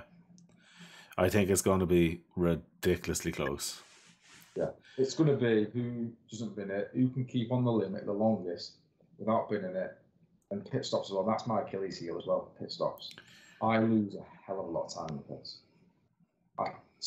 Chris does his track guide, doesn't he? Yeah. But I always slow down a little bit before, and sometimes I never get the pit right. I'll go a little bit too far, a little bit too, and it goes up, and then comes back down and goes up again. And that's like 2 or 3 seconds. Yeah. So that's going to be key this year. I think you've got to nail that pit stops every second, like Dave Breakfast for the cycling. Marginal gains is going to. But to make the difference, that's the difference of winning a race, 100%. And I think that proved in one of the races in Amigos. What race was it? No, it nearly worked out for him. I think it was James Franklin on Gary Smith that he took less fuel. It was something anyway like that. But like he literally had 2 seconds less, but was enough to keep him ahead. But like barely ahead. Like it was great. So seeing that kind of stuff, I think is going to be massively huge. But I know Chris Tedder is doing pit entrance videos and stuff like that as well now. Yeah, I don't know. I think he'll have a good few battles throughout the season. I'm looking forward to seeing. Someone walk away with it unless they're like absolutely ridiculous. Like I say, like maybe a Stridham or something, or one of the Porsches at Kalami. If that was apart from that, you might get a track that suits you. You're not going to get someone who's bombing off. No, it's going to be close. Yeah, I think it's going to be probably a humbling experience for a lot of guys who thought they were fast coming in, as well as guys that were already here, because they're going to be coming up against people on their pace or slightly better as well. So it's going to be very, very good fun. I think we'll call it night because we're nearly 2 hours in for yourself, bro. I'm always conscious of people now because we have to do them late enough in the day as well. You know yourself. But Ryan, I want to thank you so much for your time. Like, you're an absolute legend in the Discords, and you're always very helpful to others, and it was a genuine pleasure speaking to you. I actually wish, if it wasn't the fact of obviously keeping it with time limitations, I'd love to say talk to you for hours, especially about the sports and boxing and stuff like that as well. Do you have any message for anyone? And actually, there's one more question I want to ask you as well. Who's your favourite person in the Discord of ERA? Who's your bestie? Can't say that, can't I? You have to pick one. You have to pick your favourite. Just for the laughs, because I just can't literally know what's coming, whether he's going to quit the Discord because he's on a hissy fit or he puts in the dodgy and Stacey Ellis. You just don't know what bomb was coming when you see Stacey Ellis typing. You're like, oh. He's going to quit about 5 times and come back this time. Although he's improved. He has improved, in fairness, with the whole giving out. I think he's learned to... He's a good lad. Yeah, I know he's a legend. I think that's a good way. But yeah, look, do you have any socials that you want people to follow? Do you have any esports socials or anything like that? I don't, but I need to start doing that. I used to stream on my PS4, one straight from my PS5, so I need to start doing it. But I don't have it. But once I start posting about it, I'll literally... No socials. I'm boring. You're definitely far from boring anyway, if anyone's listening to this one. But no, honestly, thank you so much for your time. It's been a genuine pleasure, and hopefully we get to do it again probably down the line throughout the year. It's been great pleasures. Thank you so much. Excellent. So look, guys, thank you so much for tuning in, and whoever gets to watch this after as well. And of course, you're going to be on YouTube, Ryan, as well. So people in a year or two from now, or 50 years from now, thanks for watching. My next stream is going to be on the exit video here. So guys, thank you so much and have a great evening.